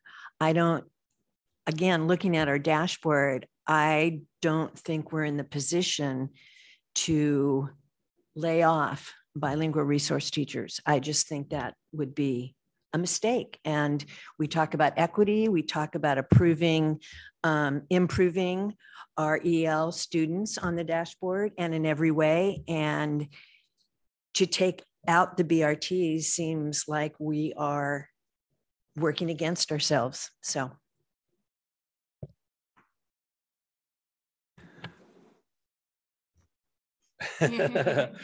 Yeah, I want to acknowledge all the folks who came to speak on behalf of Valley Vista's childcare, and I really appreciate that. And I suspect that each one of I know that's on resolution number 20 and we're on 19, but these are both related, and the situation for both of them are the same. And so I just want to, there was a lot of expression of, this is an annual event that we do, sadly enough, that is a phenomenon of the budget cycle, the timing of the budget cycle for the state with our obligations to our employees based upon our contracts with them about proper notification for potential layoffs, and our own projections of what kind of revenues we can expect from the state based upon our enrollments.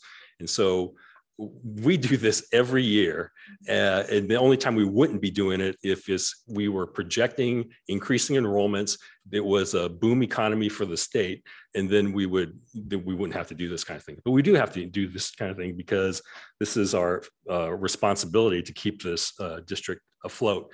But what I want to say about this is this is just the opening volley. Somebody said, please table this, or we have to have a discussion with our sites. This is the starting discussion of it. It allows us the flexibility to protect our district and our schools fiscally, while carving out some time to discuss and to advocate at the state level for funds at the district level. We are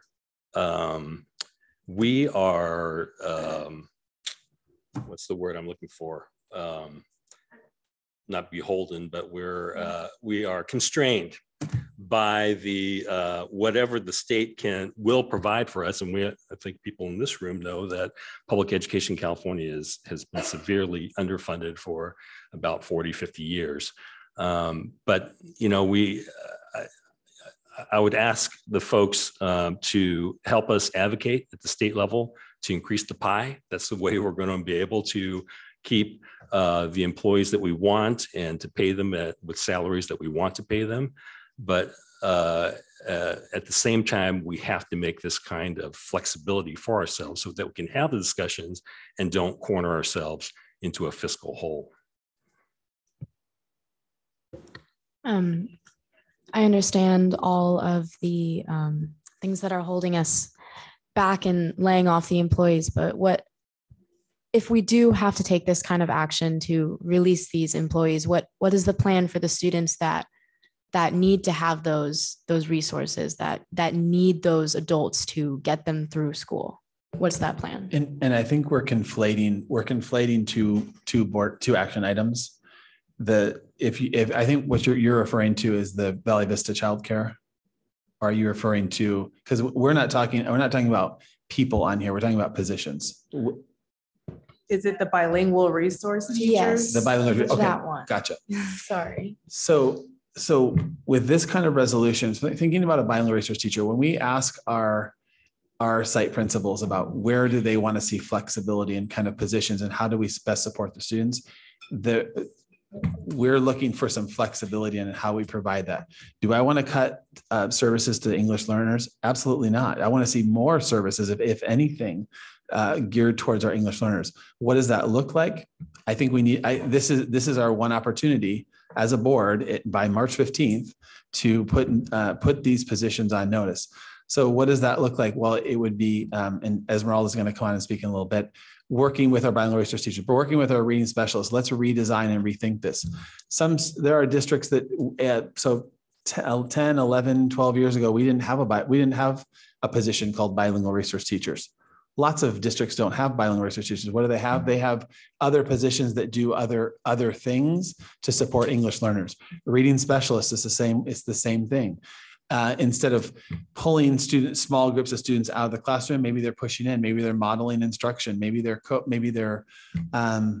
looking at data, maybe they're leading staff meetings, they're working with students at different times of the day. There's all sorts of things that we can do, and so it would be working with that staff and figuring out where do we, and also looking at our data, what kind of positions are going to best meet the needs of students. And so that's what this, as Sheldon put, opening volley is to say, we need to actually take a critical look at the positions that we're talking about right here. And either we may decide, you know what, we don't have the bandwidth to change anything right now. We're going to bring this back. Maybe we need more of a certain position.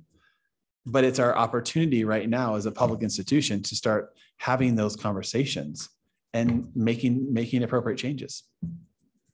In my brain, from an equity lens, we see the same stuff in the dashboard year in and year out. And so why do we keep reinvesting in the same things? And that's not what I'm saying about staff. So how can we make positions that utilize our staff to the best of their abilities to meet our students at the best of our students' abilities?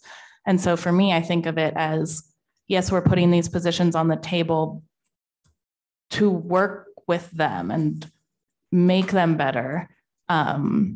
Because yes, we need reading specialists and we need bilingual support. Everyone on this board agrees with that. That's not what's up for debate. Great.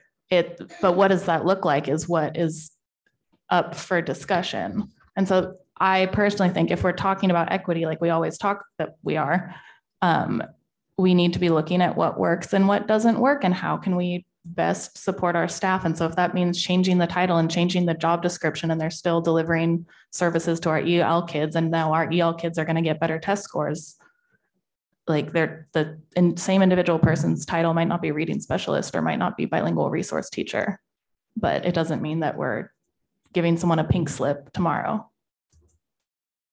That's my question. I mean, you are. Yes. So is it correct what Caitlin says is that, and that what you're implying, that the reading specialists and the bilingual resource teachers, we're going to reconfigure how we're delivering our instruction and then possibly hire people that, I mean, I'm trying to understand the financial benefit of getting rid of this if we're just going to rehire people. But I could be misunderstanding this. I'm not talking about a financial benefit. I mean, we're conflating many different positions. Because of our declining enrollment, because of not having enough money, these proposed eliminations are on the list. So I mean, if we take one, we really have to take one at a time. So if we think about reading specialists, right? 4 years ago, every school, McDowell had a full-time reading specialist. Every other school had a half-time reading specialist. That's how it was probably for a decade, and my entire time here. We got COVID funding, right? And this additional one-time funding. And we said, woohoo, it was very last minute plan. We said, let's just increase and give some additional services at each school site. So we raised every one of our 7 elementary schools got a full-time reading specialist. Wonderful. COVID funding our COVID funding is dwindling. So our COVID funding is dwindling. So what we've put on here is the COVID funded, the additional 3.0 FTE COVID funded reading specialists. We're proposing that the COVID, we don't have enough money to sustain every single COVID funded position for another year. We just don't have the money to do it. So that's what's going away.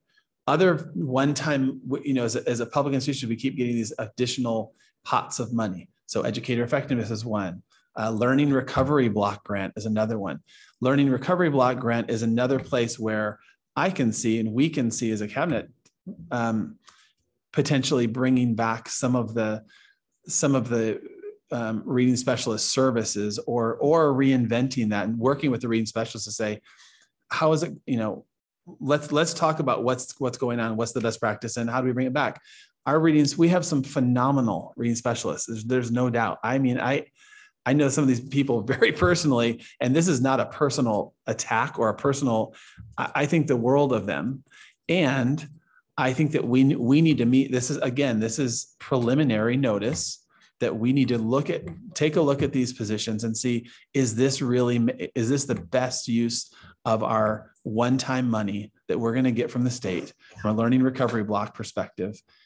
And if it is, great. What do we need? We can start to have these conversations and then bring different, maybe it is the reading specialists that we need. Maybe we need more of them. I don't know if our learning recovery block grant is going to give us more than that, but it's not a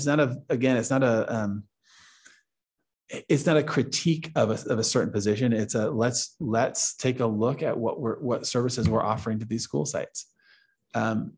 Jason or Tony, or Maite, you want to add anything? I think I see this as just a really good opportunity to look at what we're currently doing and to see how we can improve what we're doing. We're adding a lot of systems in place, and this is a great opportunity to see where those systems need additional support to get the achievement level where we want it to be. So if the COVID funding is expiring and we have the opportunity to look at other ways to support what the COVID funding positions have been supporting, but perhaps in a more targeted or specific way based on the systems that we're putting in place, based on the data that we're seeing, then I think it's a great opportunity for us to have that conversation, to explore other opportunities to provide those supports, and to potentially reposition some of those targeted supports that we're seeing, maybe with for example, with the reading specialists, to something that can be much more targeted or much more aligned to the systems that we're putting in place. Other positions such as I think you brought up the CSI TOSA. We've applied for additional CSI funding. Are we guaranteed that we're going to get it? No, not yet. Once we receive the additional funding, then we can go back and say, okay, hey, this is how much money we've received, and here's how let's collaborate and figure out a way how are we going to spend it to support the schools and target the students who actually for the reason that we qualified for that money. It could be graduation rates. It could be whatever it was that we applied for. I just think this was all of our worst fears come true, right? This COVID money that we create these positions, and then we knew that down the road we were going to have to reduce them. So it's really frustrating. I mean, that's why we, go to Sacramento every year, why we went to Washington last year, like to beg for more money or to keep the COVID money going. I don't know if they are all hearing us in DC and Sacramento. It doesn't feel like it. But in terms of the reading specialist, I mean, 2 meetings ago, we were looking at the school accountability report cards, like you mentioned, like the scores. And we were like, what do we need to do differently? It's like, we can't continue to see these and not change something. Like when we see numbers like 5% or 8% pass rates or 0% pass rates at some schools, like we do have to do something differently. And so I'm hoping that a year from now we'll see something different, while not reducing services, but keeping them or increasing. So, I mean, at some point, we have to pivot on what we're doing, and I respect your opinion. And thank you for voicing that. So. Me too. Any other comments or questions on 22-23-19 about reducing or discontinuing services by 24.6? Did you say Esmeralda had a comment? For the next item. Oh, Caitlin, can I just add one more thing to Maddie's point? I think our intention in terms of specifically the reading specialists and the BRTs, and we've already been in communication with them, and Matthew and I were emailing with one of them. Our intention is just to collaborate with them on what that looks like and how we increase and maintain those services. It's just about an opportunity to think differently about how we serve our students. I guess that's what I'm questioning and trying to figure out. Not questioning really, I trust you. I know I think it's a great idea. I'm wondering though, how eliminating these positions further that, if you indeed want to still provide the types of services from the reading specialists and the bilingual resource teachers, but you're taking away almost 6 positions. I'm just trying to figure out how that works. If you leave the positions in there, wouldn't it be more likely that you'll be able to have the staff to be able to transition into a new look or a new type of delivery? Does that make sense?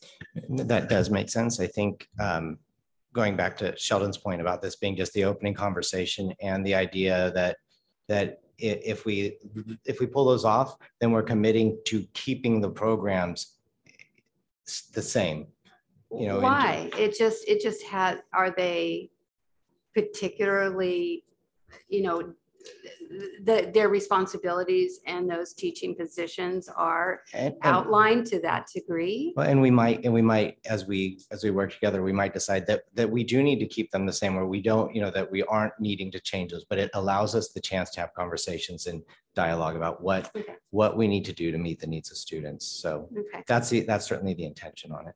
Yeah, thank you. I understand. And I think too, the bottom line, we on the resolution we added, this is COVID funded. So many of them are categorically funded, and it's like we don't have enough money in our bank account in that fund to pay for all of these positions, and so we have to make some decisions. Those decisions have consequences. I totally understand that, and we're also kind of very strategically looking at what other funding sources do we have coming in. COVID is dwindling. We're able to extend out nurses, LMFT, some things that we just don't think that we can cut right now. How am I going to come here and say, we're going to cut an LMFT? I mean, people would, what are you talking about? So, but we know that COVID funding is running out. What other buckets of money do we have? We have Learning Recovery Block Grant right now that can come in and backfill some of these positions. So that's really what's on the table for many of the positions, not all of them, but many of them. Which is why I put which one is what with a specific funding source. Yeah. And to be clear, the timing on this is handed down from the state. It's not March 15th. If it was up to us, we could decide, we could eliminate positions at the exact same time that we create new positions. But because of understand laws about transparency, people needing to know about their jobs for next, I think the law from the state is probably very well intentioned, but it creates a lot of chaos for us because we don't know exactly what our financial picture is going to look like next year. Right. And again, these are positions, not people.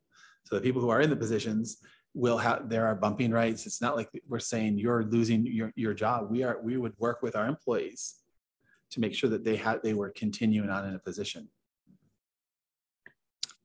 Do our student board members have any other questions or thoughts? Cool. We moved and seconded, I believe. No? Okay. Well, then somebody needs to make a motion. I move to approve resolution 2223-19. I second. All in favor? Aye. All opposed? Any abstentions? You have to turn your camera. I oppose. I abstain. The resolution carries. So we will move on to resolution 2223-20. And it sounds like we have maybe a presentation from Esmeralda before we start pestering people with questions. Yeah, if that's okay with board, I've invited Esmeralda and JJ Lynch. They're on the panel here on Zoom, and I've asked them just to give a little bit of background about. I think it's important because I hear. Thank you so much all for being here and the care. I actually know Nancy myself. She's wonderful. This is not a personal thing. I want to talk a little bit about the ELOP funding. So typically, in the past we've had, so just to kind of put this in a little bit of context, we've had a childcare program that as former principal at McKinley, I used to run as well. And wonderful people, wonderful program, et cetera, et cetera. Valley Vista, a wonderful program over at Valley Vista. I've heard great things about it, how it attracted students. This past year, we just received a very large ongoing source of funding. And it doesn't say it called childcare, it's called Extended Learning Opportunities Program. Chris, I think it's $1.7 million per year to fund extended learning opportunities for our students. And so when we look at in this, what's quote unquote ELOP program, it is the intention of this money from the state coming down to us is to provide high quality before and after school childcare. Not to say that that's not happening now, and at affordable rates that have strict guidelines for use of this money. And so that's why I want to invite, with kind of a little bit of that background, we have two programs right now. So the 7 elementary schools that we have, 5 of them have programs that are run by either Champions, Boys and Girls Club, or the YMCA. McKinley and Valley Vista are the only remaining district-run childcare programs that we have in existence, and they are both specific to the TK and kindergarten. They also both have. Valley Vista has Champions that's come in to serve over at Valley Vista, and McKinley has since I can ever remember has had Boys and Girls Club as well. So that kind of puts into a little bit of context for us.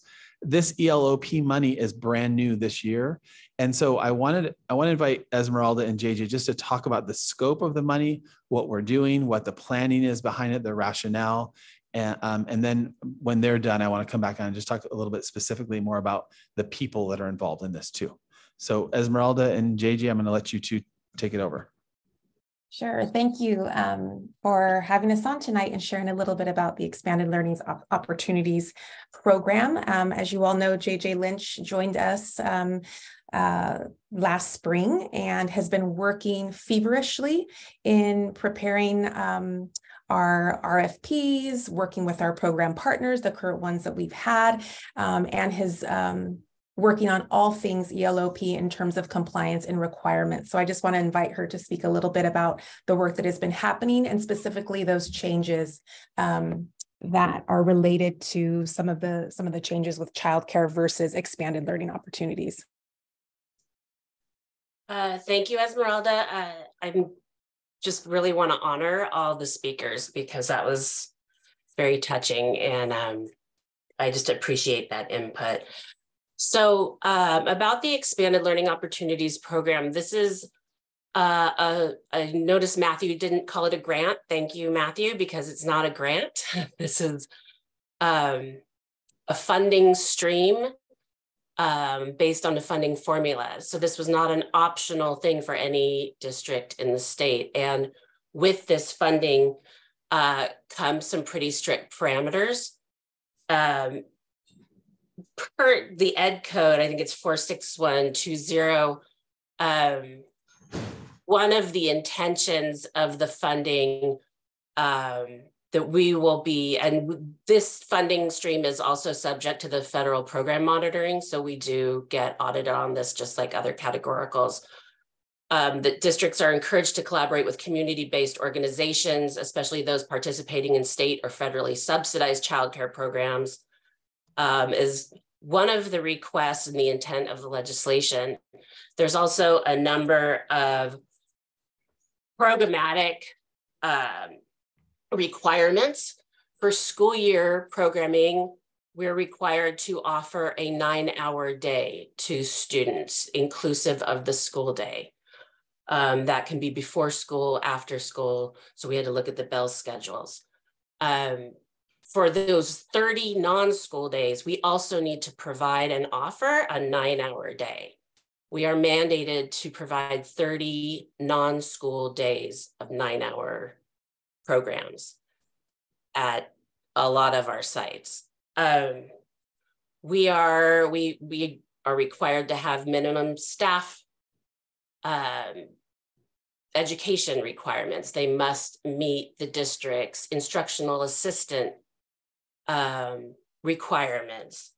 We have to provide structured academic offerings, as well as enrichment, as well as a physical component. These are all things that we will be audited on.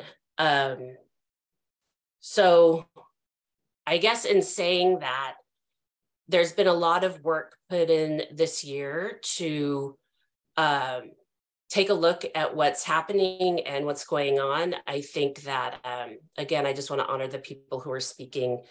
Obviously, you guys know I could do a really long presentation on this because I love it, but I can open it up to questions. Do any of you have a question? I'm sure. Or anything remotely related to the resolution. Well, I think just before we let you off the hook there, JJ and Esmeralda, I also hear this, this lots and lots, this emotions about the program. As a former principal at McKinley, my own kids went through the childcare program at McKinley. They're wonderful, amazing people. For me, it's not, and I want to get to the people in a second because again, we talk about bumping rights in our district, and trust when we say we would find a place or find it somewhere for our people to land, that's exactly what we would do in this situation. For me, it's more about this $1.7 million of ongoing funding. And I hear the concern too about the cost. I heard multiple of our speakers today talking about the cost of the program, and Champions is difficult to deal with the cost. So I want to hear from JJ a little bit more about the cost and how families can access, paying for this kind of program. We just went out for an RFP, a request for proposals. What does that look like? The ability to have, a simultaneous program at McKinley and Boys and Girls Club or Champions or YMCA or whatever it is, the ability to have a simultaneous program at Valley Vista for the TK and the kindergarten, and then a simultaneous program, whatever group we decide to partner with, It may be one group that comes and does all the work for the entire district. We may have 2 or 3 groups that we bring in and different. So it's really, this is the time right now where we're shifting the way that we're looking at before and after care programs for our students, and using this funding, because I feel the pain. Parents who say, I only need it for a couple hours. What's the flexibility as well in the program? So I just want to hear a little bit more about this, JJ, from where you're sitting, because it's all brand new, and I know we're going to get audited on this, and so I want to make sure that we're in compliance and that we're able to serve all of our students regardless of income. So I want to hear a little bit more about that. Absolutely. So a part of the mandate is that our district offer, I'm going to air quote, offer access to all unduplicated students. This funding is specifically for our unduplicated students to access before, after, and non-school days.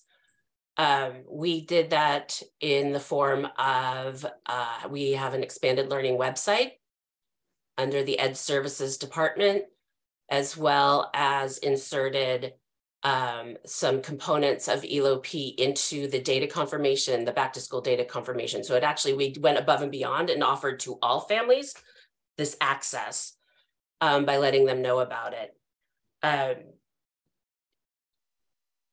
Also in the ed code, I'm sorry, I'm just trying to look at this note. The ed code is really long and hard. I should have pulled it out.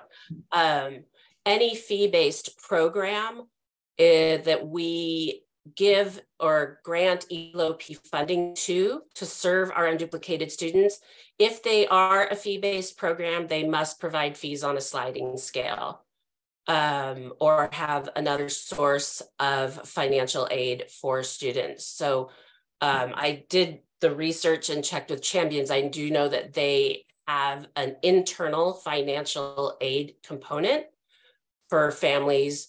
So we have the ELOP funding that can scholarship families in. There's also an internal financial aid component in Champions structure. So I just double checked with them to make sure that we were in compliance, because they will be required. And they said that they work with families, and I've witnessed them this year working with families individually based on their income needs and levels. And I took some mad notes today from some of the speakers as well. Was that good, Matthew? Did I get all your points? I have a question about this. So what will this program look like? Like, what's the start and end time specifically? Is it going to be throughout the school year? I keep hearing about expanded learning. It's going to be like during breaks and things, but is it also going to be during the regular school year? Yeah, it's happening now. So it is, I mean, the expanded learning is just these before and after school programs that were already running in Petaluma City Schools, by the way. So they were running before ELOP. What ELOP has allowed us to do this year, as we kind of figure out how, by the way, the audit tool for ELOP has not been released by CDE. So they are expecting us to build the house while we live in it, because we also must serve children. And so I truly believe that our practices are informing the CDE on that audit tool. So it's happening now. After school programs, we're scholarshiping kids into the after school program. So kids that couldn't access the after school program at their school sites before can access them now. We have been running non-school day sessions over Thanksgiving break, winter break. We've got a 2-week spring break coming up, and planning a very comprehensive summer program. So our goal for the program is, how do we take, looking at the calendar, how do we take these 1-week blocks where families, family may be working, parents may be working, students are there. How do we ensure that we now have to provide at least 30, if we can do more than 30, great, of intercession / summer school. But I think the question that I want to hear a little bit more about, JJ, I know you and I haven't even had a chance to confirm this, but really is the ability to having two programs at the same school site. So for example, Valley Vista or McKinley having a program for TK in kindergarten and running, I guess I assume it's a TK through 6th grade program, because part of the history is some of the programs that we had, for example, Boys and Girls Club, they wouldn't take TK in kindergarten students, which is why we created that. To make sure that we were serving. Now, my understanding is from the RFP that we're doing, it's a requirement that they serve all students. And what I want to make sure is our students at Valley Vista and our students at McKinley are getting the same service. So if you're a kindergartner at McKinley or Valley Vista, that you're getting the same you're getting the same programming as a student at Grant or Pengrove, that you're getting all the school days. You have the before care option, the aftercare option, and those 30 plus additional days for intercession and summer school. I want to make sure that there's equity from that standpoint as well. So right now, the district run programs are only during the school day. We're not running intercessions in summer school with our program. And so that for me is the crux of the conundrum is I want to make sure that all of the students have the same opportunities in all those intercessions and having the hours before care, the aftercare, et cetera. So my question is could we run two programs, one at those schools that have those kind of grandfathered in programs and run an ELOP program on the same site?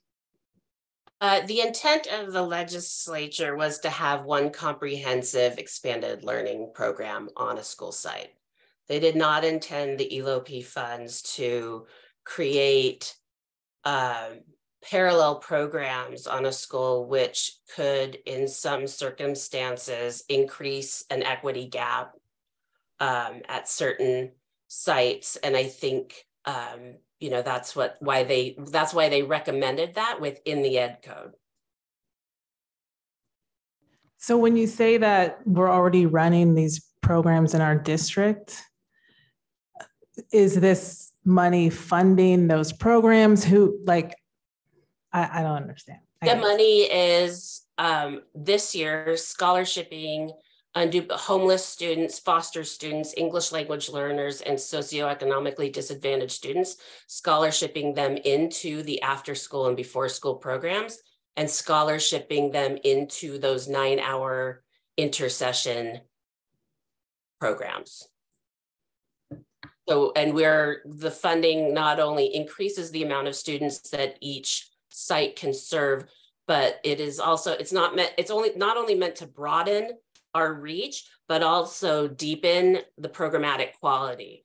So when we go to visit sites, there are certain parameters. Each organization is held accountable to a CQI process. That's what we've been exploring this year. Does Boys and Girls Club have an internal CQI process that they can document and provide data for, or is this something that we need to work on with them to bring them up to compliance? Because these are pieces of evidence that we will need to provide to the CDE analysts that come and visit us, is proof of collaboration with public entities, proof of collaboration with the school day, with the regular school day, proof of alignment, proof of academic enrichment and physical components that are structured. So in other words, yeah. So slow down, JJ. Sorry, I told you I nerd out on this. So this year, this is the first year that we received, this $1.7 million ongoing funding. What are we doing with it? Well, we've already have programs in place at all of our school sites, including Valley Vista and McKinley, for the TK and kindergarten childcare.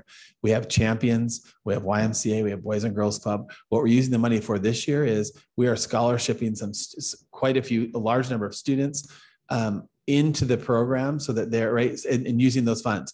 This year right now is a non-audit year. It's the first year everyone's got to pass. So we're sort of seeing how we can, what we can do with the program. Same thing with, this year we added some days at Thanksgiving break, winter break. We're gonna be adding days at spring break, summer break as well. Next year is really when this starts to, we're going to start looking at being audited for how we're doing it. We just did an RFP, request for proposals for organizations. Chris, do you want to talk a little about that program or the? Wait, can I just clarify? Sure. So we're not really running our own programs. We're just paying for students to go to the programs that exist. Exactly. Okay, so we're not. But and JJ is starting to get into and overseeing, because there's a quality control that we need to do, making sure that the programs that we have are meeting certain requirements. Are they do they all have a 9-hour day? Do they have the staffing to student ratios that is required? Is the food meeting the requirements that it has to be? All these different requirements do the staff all meet the minimum requirements for the grant? So there's all this work that's going on behind the scenes to get ready for it. Yeah, I mean, to your point, it was supposed to be 600,000 this year. They increased it from 600 to 1.7 million when we got the budget in July. And so they knew this was an implementation year, and that a lot of every district in the state of California was having to try to figure this out. Okay. So yes, we already had partners in place at every single school site. And so what we came up with was the scholarship idea so that we could have students get access at an affordable rate while tapping into the community-based partners that we already had. I think JJ said something that's really key, which is it's kind of the intent of the legislation that we are partnering with community-based partners.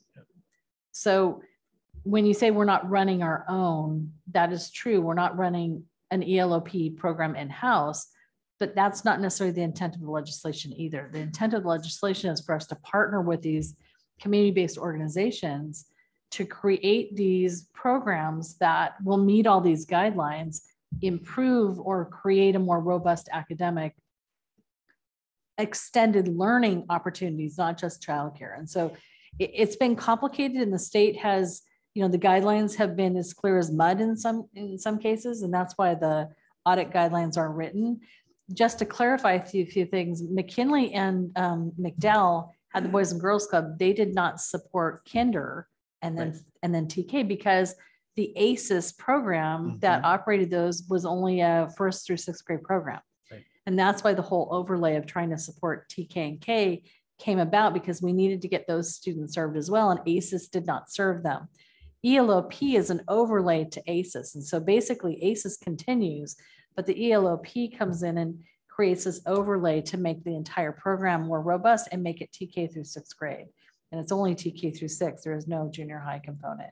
So you're absolutely right. We are kind of building the house as we're living in it. Our partners are also going through a lot of growth because they have to learn all these regulations as well.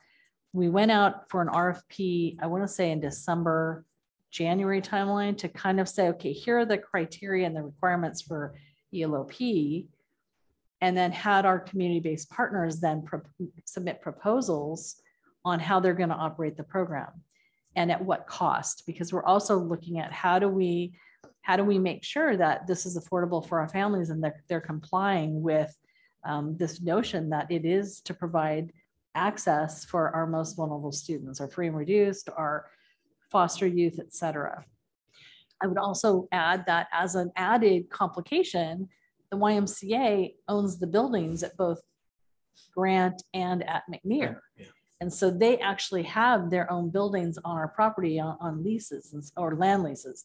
So that's added a level of complexity. We're still working with that organization to say, hey, we still need to operate ELOP and you're still going to have to comply with these guidelines. So it may look a little different next year for sure.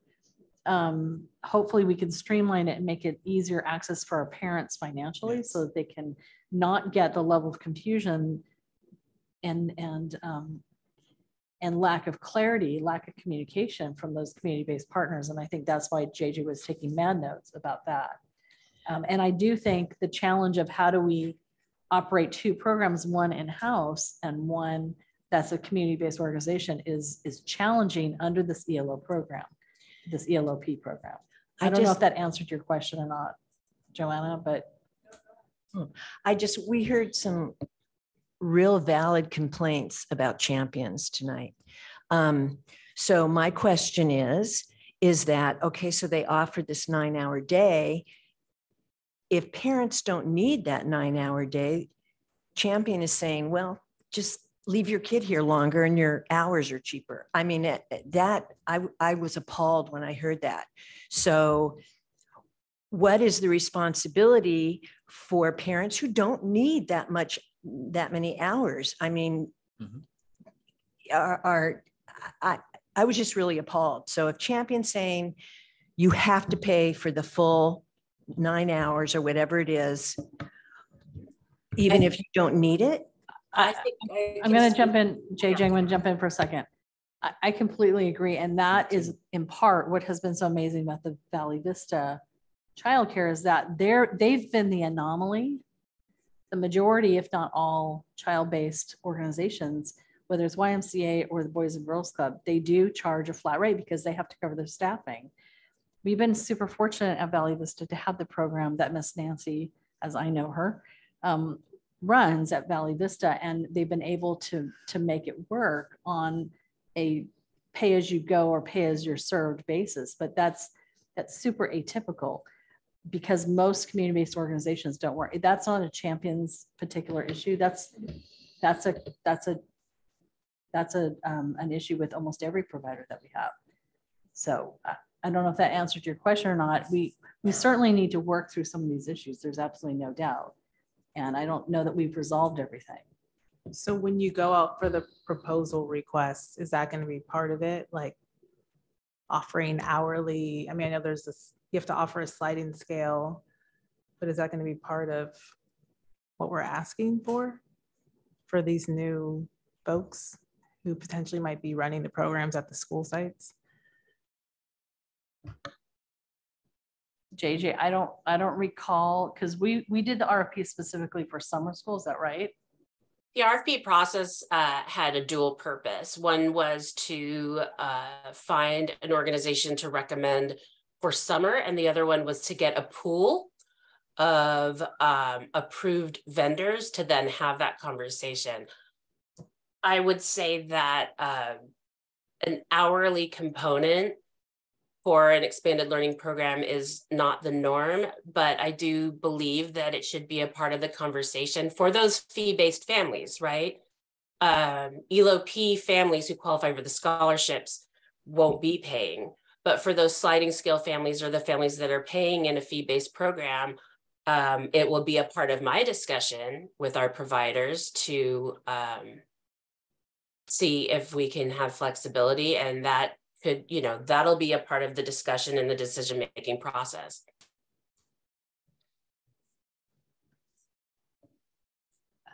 Can I ask how, so you pay for the Valley Vista childcare, and it's an hourly. How much of that covers the cost for the childcare services for Valley Vista?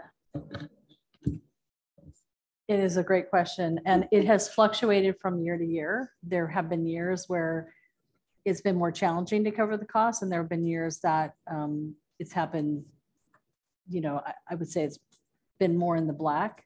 So it has been inconsistent from at least the accounting that I've seen. But there also was some challenges with how some of the operating, worked pre-pandemic, and then of course we hit the pandemic. So to give you exact amounts, I'd have to go back and look. I haven't looked at it from that perspective since prior to the pandemic. So really, I guess my question, is that, but also then the reason that the childcare is on this list is because of the ELOP. Yes, exactly. Well, and I would also clarify, because it's really 2 school sites on this. Yeah. McKinley has struggled much more to cover the costs. Valley Vista was able to cover the costs more regularly than McKinley. So when we were looking at it, we were looking at the various schools. So it wasn't consistent even between the 2 schools. But Maddie, to accentuate that point, it's not having the 2 programs on here is not a reflection of we don't think they're doing a good job or we don't think there's, to the contrary, this is about a new funding stream that's coming into the district and our responsibility to provide equitable access to all of our students to a 9-hour day, to 30 plus additional days of expanded learning opportunities. And the cost for a lot of our students, our unduplicated students, is going to be zero. And then we'll have a sliding scale for the rest. I understand the attachment. I'm attached to my program as well. It is my question, and that's why I wanted to ask, to clarify from JJ, if we could even have two side-by-side programs anymore with ELOP. And my understanding was, and is, that that's a problem for, at least for the intent of the legislation. But I don't know, JJ, if is that what you're saying? Is that what I'm understanding? That is what you're understanding. I'm going to try not to talk so much. But yeah, I mean, that is the intent, is that there's one single comprehensive program on a school site rather than two parallel programs. I believe, this is not written down anywhere, I believe that they specifically put that in the ed code because they really wanted to move away from any just negative comparison or stigmatization of one program or another. Their intent is that all the funding streams are braided into one program, and that's my understanding. And I think another question with this RFP, we're selecting, we could have, and as Chris pointed out, with YMCA at McNear and Grant owning the buildings, we could have multiple partners. Obviously to have one partner per site, like could be YMCA, could be Champions, could be Boys and Girls Club. And we're not just saying we're going to go with one, or the one that provides us the lowest cost. It's really about what works for each school site. Is that right? And what will that decision process be to decide for each school site? What we're looking at is, how, the intent this year is, how are the programs doing now? Are they able to meet the needs of the students? I've had one-on-ones with principals around their vision. I'll check in occasionally to see what's going on, and pushing into these programs and doing some classroom observations around programmatic quality, because they can put what they want on their website or on paper. That's the process now. And then we'll be meeting with the ed services, with the leadership team to develop some parameters and, start doing some intensive conversations with the people that became approved vendors. Can we build in like intentional community parent outreach into the decision-making for each school site? Like, I think that there are some sites that will do that by themselves, but can we, as the district, ensure that each of our sites are actively reaching out to people that are already in childcare, will be using the services? Yes. That's how it should be, yes. And then what about these positions? I know we say it's positions, not people, but obviously we all get attached to our childcare workers. Well, and if we're not offering there's no position to bump them to. Like, I know one of these people very well, and she wants to work in childcare. So it doesn't matter if she has 30 years seniority. Great. Jason? As Matthew mentioned earlier, like we would be working with all of our staff to find safe landing places for them. I mean, these are positions, but we do want to make sure that we're working to find spots for our staff. So part of that would be a conversation and moving forward at looking what options we have. And I think, I can think of multiple options, right? Perhaps, and not that we'd want to lose as a district employee, but perhaps the partner They'd want to have a position or maybe even a leadership position with that partner. I also think about within the district. I mean, we are right now have a massive need for instructional assistants, be in the classroom with students during the day. So there are other positions that we can look at trying to match skill sets with the staff. So.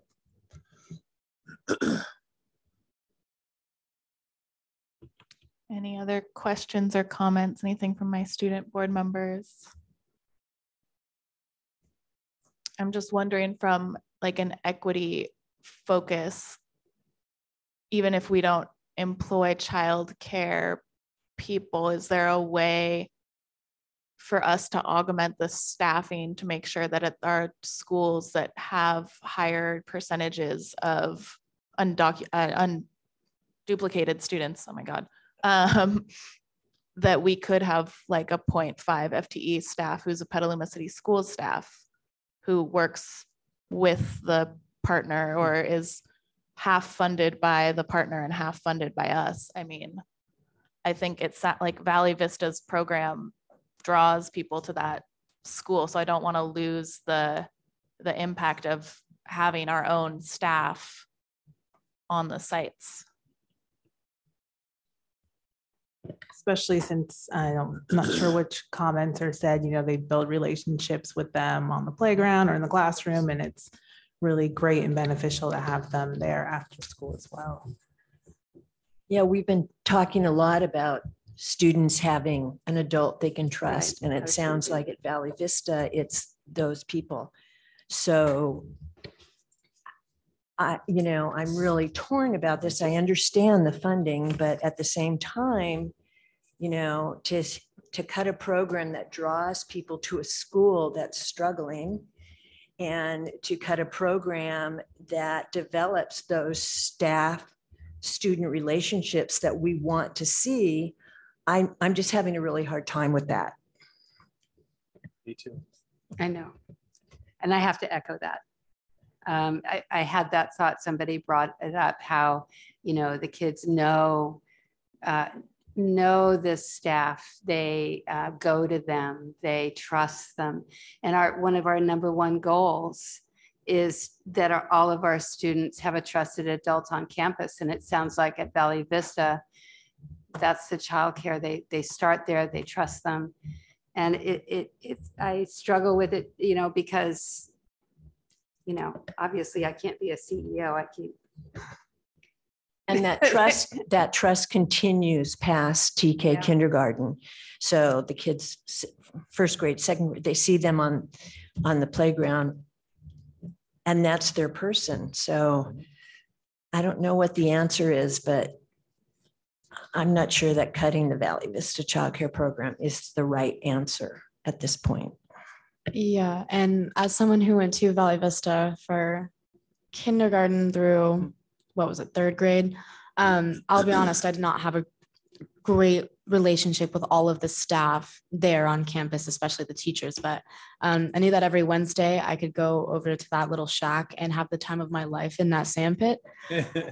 So I would just hate to see a future where that's not available, a future where kids can't have that outlet that I had. And I know that it hasn't always been there, but I want to keep it there.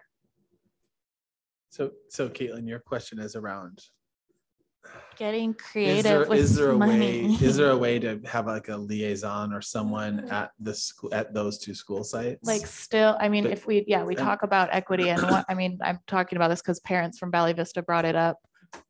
Valley Vista, McDowell, McKinley, like that's where so much need is. And California has, I think it's the lowest. It's definitely in like the bottom 5 adult to student ratio already. So literally just having another grown-up body on campus. I mean, I know we can't afford it at every site, but if we are moving towards using ELOP funds, which I think we are and we have to, and it makes sense. I feel like that's a way to keep some of the PCS flavor and site flavor and love in those spaces where I mean, as much as we can audit it as much as we want, but we don't have control over what our community partners do. We either can renew the contract or not if they're meeting it or not. I honestly think that if we work with Valley Vista, Jamie who's here and the team, I think that there actually are some creative things that we can look at to come up with some sort of happy medium in order to maintain some level of what this has provided for the school. I mean, I know that Valley Vista is looking at starting a Lego lab that we're very excited, or they're very excited about. I'm excited about it too. I mean, I think that there are some real opportunities. I really do. And I think that if we work together with Jamie and her team and kind of start exploring how can we take a look at what has been super successful at this childcare program and apply it as an add-on. I think that we can come up with something that will maintain the integrity of the beauty of what has been brought and is there right now. But maybe it's not called childcare. I don't know. But I think that we have opportunities to do that. I really do. And this is preliminary notice. So, I mean, I think that we can work with Jamie. We can come up with something that actually can be really innovative and provide the team that currently works in that childcare the opportunities to continue work with staff and for the kids to continue to have access to what those staff members provide. So I do think that there's some opportunities for us to look at. So to be clear, this is also preliminary because I don't see that word in the resolution. Yeah, it doesn't read as preliminary. So yeah, it doesn't. I need like a pinky promise that it's, I don't know. Well, the classified, we're also, I mean, this is a new thing. We never had to give March 15th notices to classified. It was always a 60-day notice. But I believe the intent is that we can rescind these as well. So I think there's still the opportunity for that. I don't know if you want to add anything, Jason, but. No, you're right, Chris. That's my understanding as well. And it talks about that we can reduce or discontinue. I mean, there's some flexibility in there. So where it is preliminary is my understanding as well. That makes sense. Like now I remember that the legislation just passed last year and now I'm remembering all the conversations about it. Sorry. So they have the same, classified has the same. March 15th. March 15th, yes. May 15th. And that's never was before. And that's a new law. So typically we gave 60 days notice. So if we were looking at classified reductions in the past, we would be coming to in April. But because the legislation passed, then now we have to give classified and certificate both March 15th. I just want to say one more thing about, I heard nobody talk about how attached their kids are to the people that run Champions. I just want to point that out, that I don't know anything about it. I know Boys and Girls Club and that's about it. But from what I've heard, I'm not real impressed with Champions at the moment. Well, I would just add that my grandson is in Miss Nancy's morning and aftercare, and he loves Miss Nancy. And I'll never forget going and picking him up, and she had cored an apple, and it had like it hadn't even fallen apart. And he was just so proud of that apple, and actually wanted to try an apple because she had done that. So, I mean, Miss Nancy she really is amazing with the kids, and I know my grandson loves her. So. Jason, I just want to verify what you just said. So the corollary of this being a preliminary notice is that if we don't approve it, we are committed to these positions for the next fiscal year. Correct? That is correct. So similar to what we discussed in the last resolution, it allows us to have conversations about how we want to move forward. So if and when we do give these notices, can we please make that not as clear as mud, like as clear as crystal mountain water when we talk to staff? Yeah, yes, we can. So I have a proposal that we table, or what is it? Take the child care assistant director from Valley Vista and the child care assistant from Valley Vista off the resolution. So you're moving to amend the resolution to strike child care assistant Yes. for Valley Vista and director for Valley Vista, not necessarily McKinley? Yes, given the fact that they do, I mean, to have some plan for it, it seems like the amount of money. I know that this new funding is complicating it because they're supposed to be TK through 6. So, but I don't know. I just think that this needs more time for me. So that's, and also the amount of money that this is going to, well, save or that, that we have to expend on those 2 positions. So first, I'm going to see if there's a second for your I'm just explaining. Yeah, thank you. Okay. Is there a second for this motion? Second. Okay, now we can discuss this amendment. My feedback would be that if we're going to strike the 2 at Valley Vista, we should also strike the 1 at McKinley. I agree. That being said, I'm conflicted, but I think that now that I understand that it is preliminary and not immediate, permanent, whatever, I'm more interested in having these conversations about flexibility and having conversations about how we can keep our adults in the partner daycare, childcare centers. So I can be convinced either way right now. And our next board meeting is technically before March 15th, but cutting it pretty close. So yeah. 14.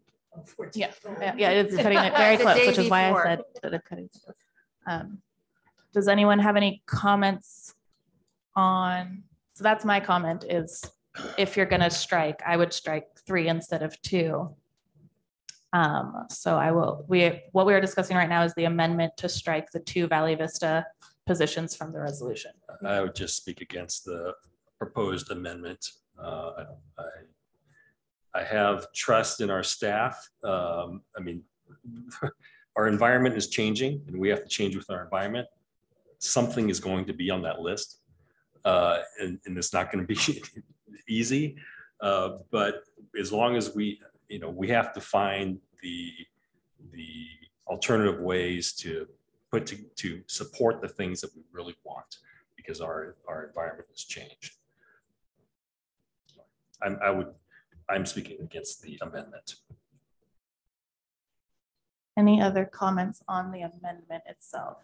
Yeah, I would speak against it only because we would have to retain all 3 with that same number of hours and the titles. And if we're trying to reimagine, then we won't be able to do that reimagining so that we could keep what's valuable to Valley Vista and to the district and continue to get this funding, because I think we want all of those things. So. All in favor of the amendment? The amendment? The amendment. Yeah. Aye. All opposed to the amendment? Nay. Nay. The amendment does not carry. Are there any other moves to amend or table or anything with this resolution? Sorry, I would call the question the amendment. The resolution? Yeah, the resolution. Okay. Sorry, I would say the resolution. Yes. Okay, so that means we are voting on the resolution itself. Yeah, I move to approve 2223-20. Is there a second? I second. All in favor? Aye. Aye. Any opposed? Me, nay. Any abstentions? Me. Okay, that's not, we'll have to do a Brown Act training about abstentions, but the motion carries, the resolution passed. And I know it's a hard conversation and really hard moving forward, but I personally have faith in our staff and making sure the community is more involved in the conversations and what our childcare looks like, absolutely. And keeping our amazing staff in the positions that are best for them. And with that, that is all of our action items, and we actually don't have any discussion or information items, so I'm not going to allow for public comment on things that don't exist. So now we move on to future business. Is there I mean, I think childcare is a very I was good gonna say, I future think business. for the next one, or Yeah, I think next board meeting, the one after, we need to Mhm. talk about how we are going to retain these folks that are so valuable to this school and McKinley probably as well. And Yes. how do we partner with them, keep the funding, and create just one equitable childcare option that works for all families. Mhm. I just want to say I have complete faith in our staff also. I'm just I'm a sucker for tears. So, and I, but I really thank you all for coming. It was really, I'm really glad you did. I think it really is going to move it to something that is going to be really cool and specific to Valley Vista maybe. So Is please this a keep involved and really come. Is this a future business item? Yes. Okay. But that was also part of my thank you.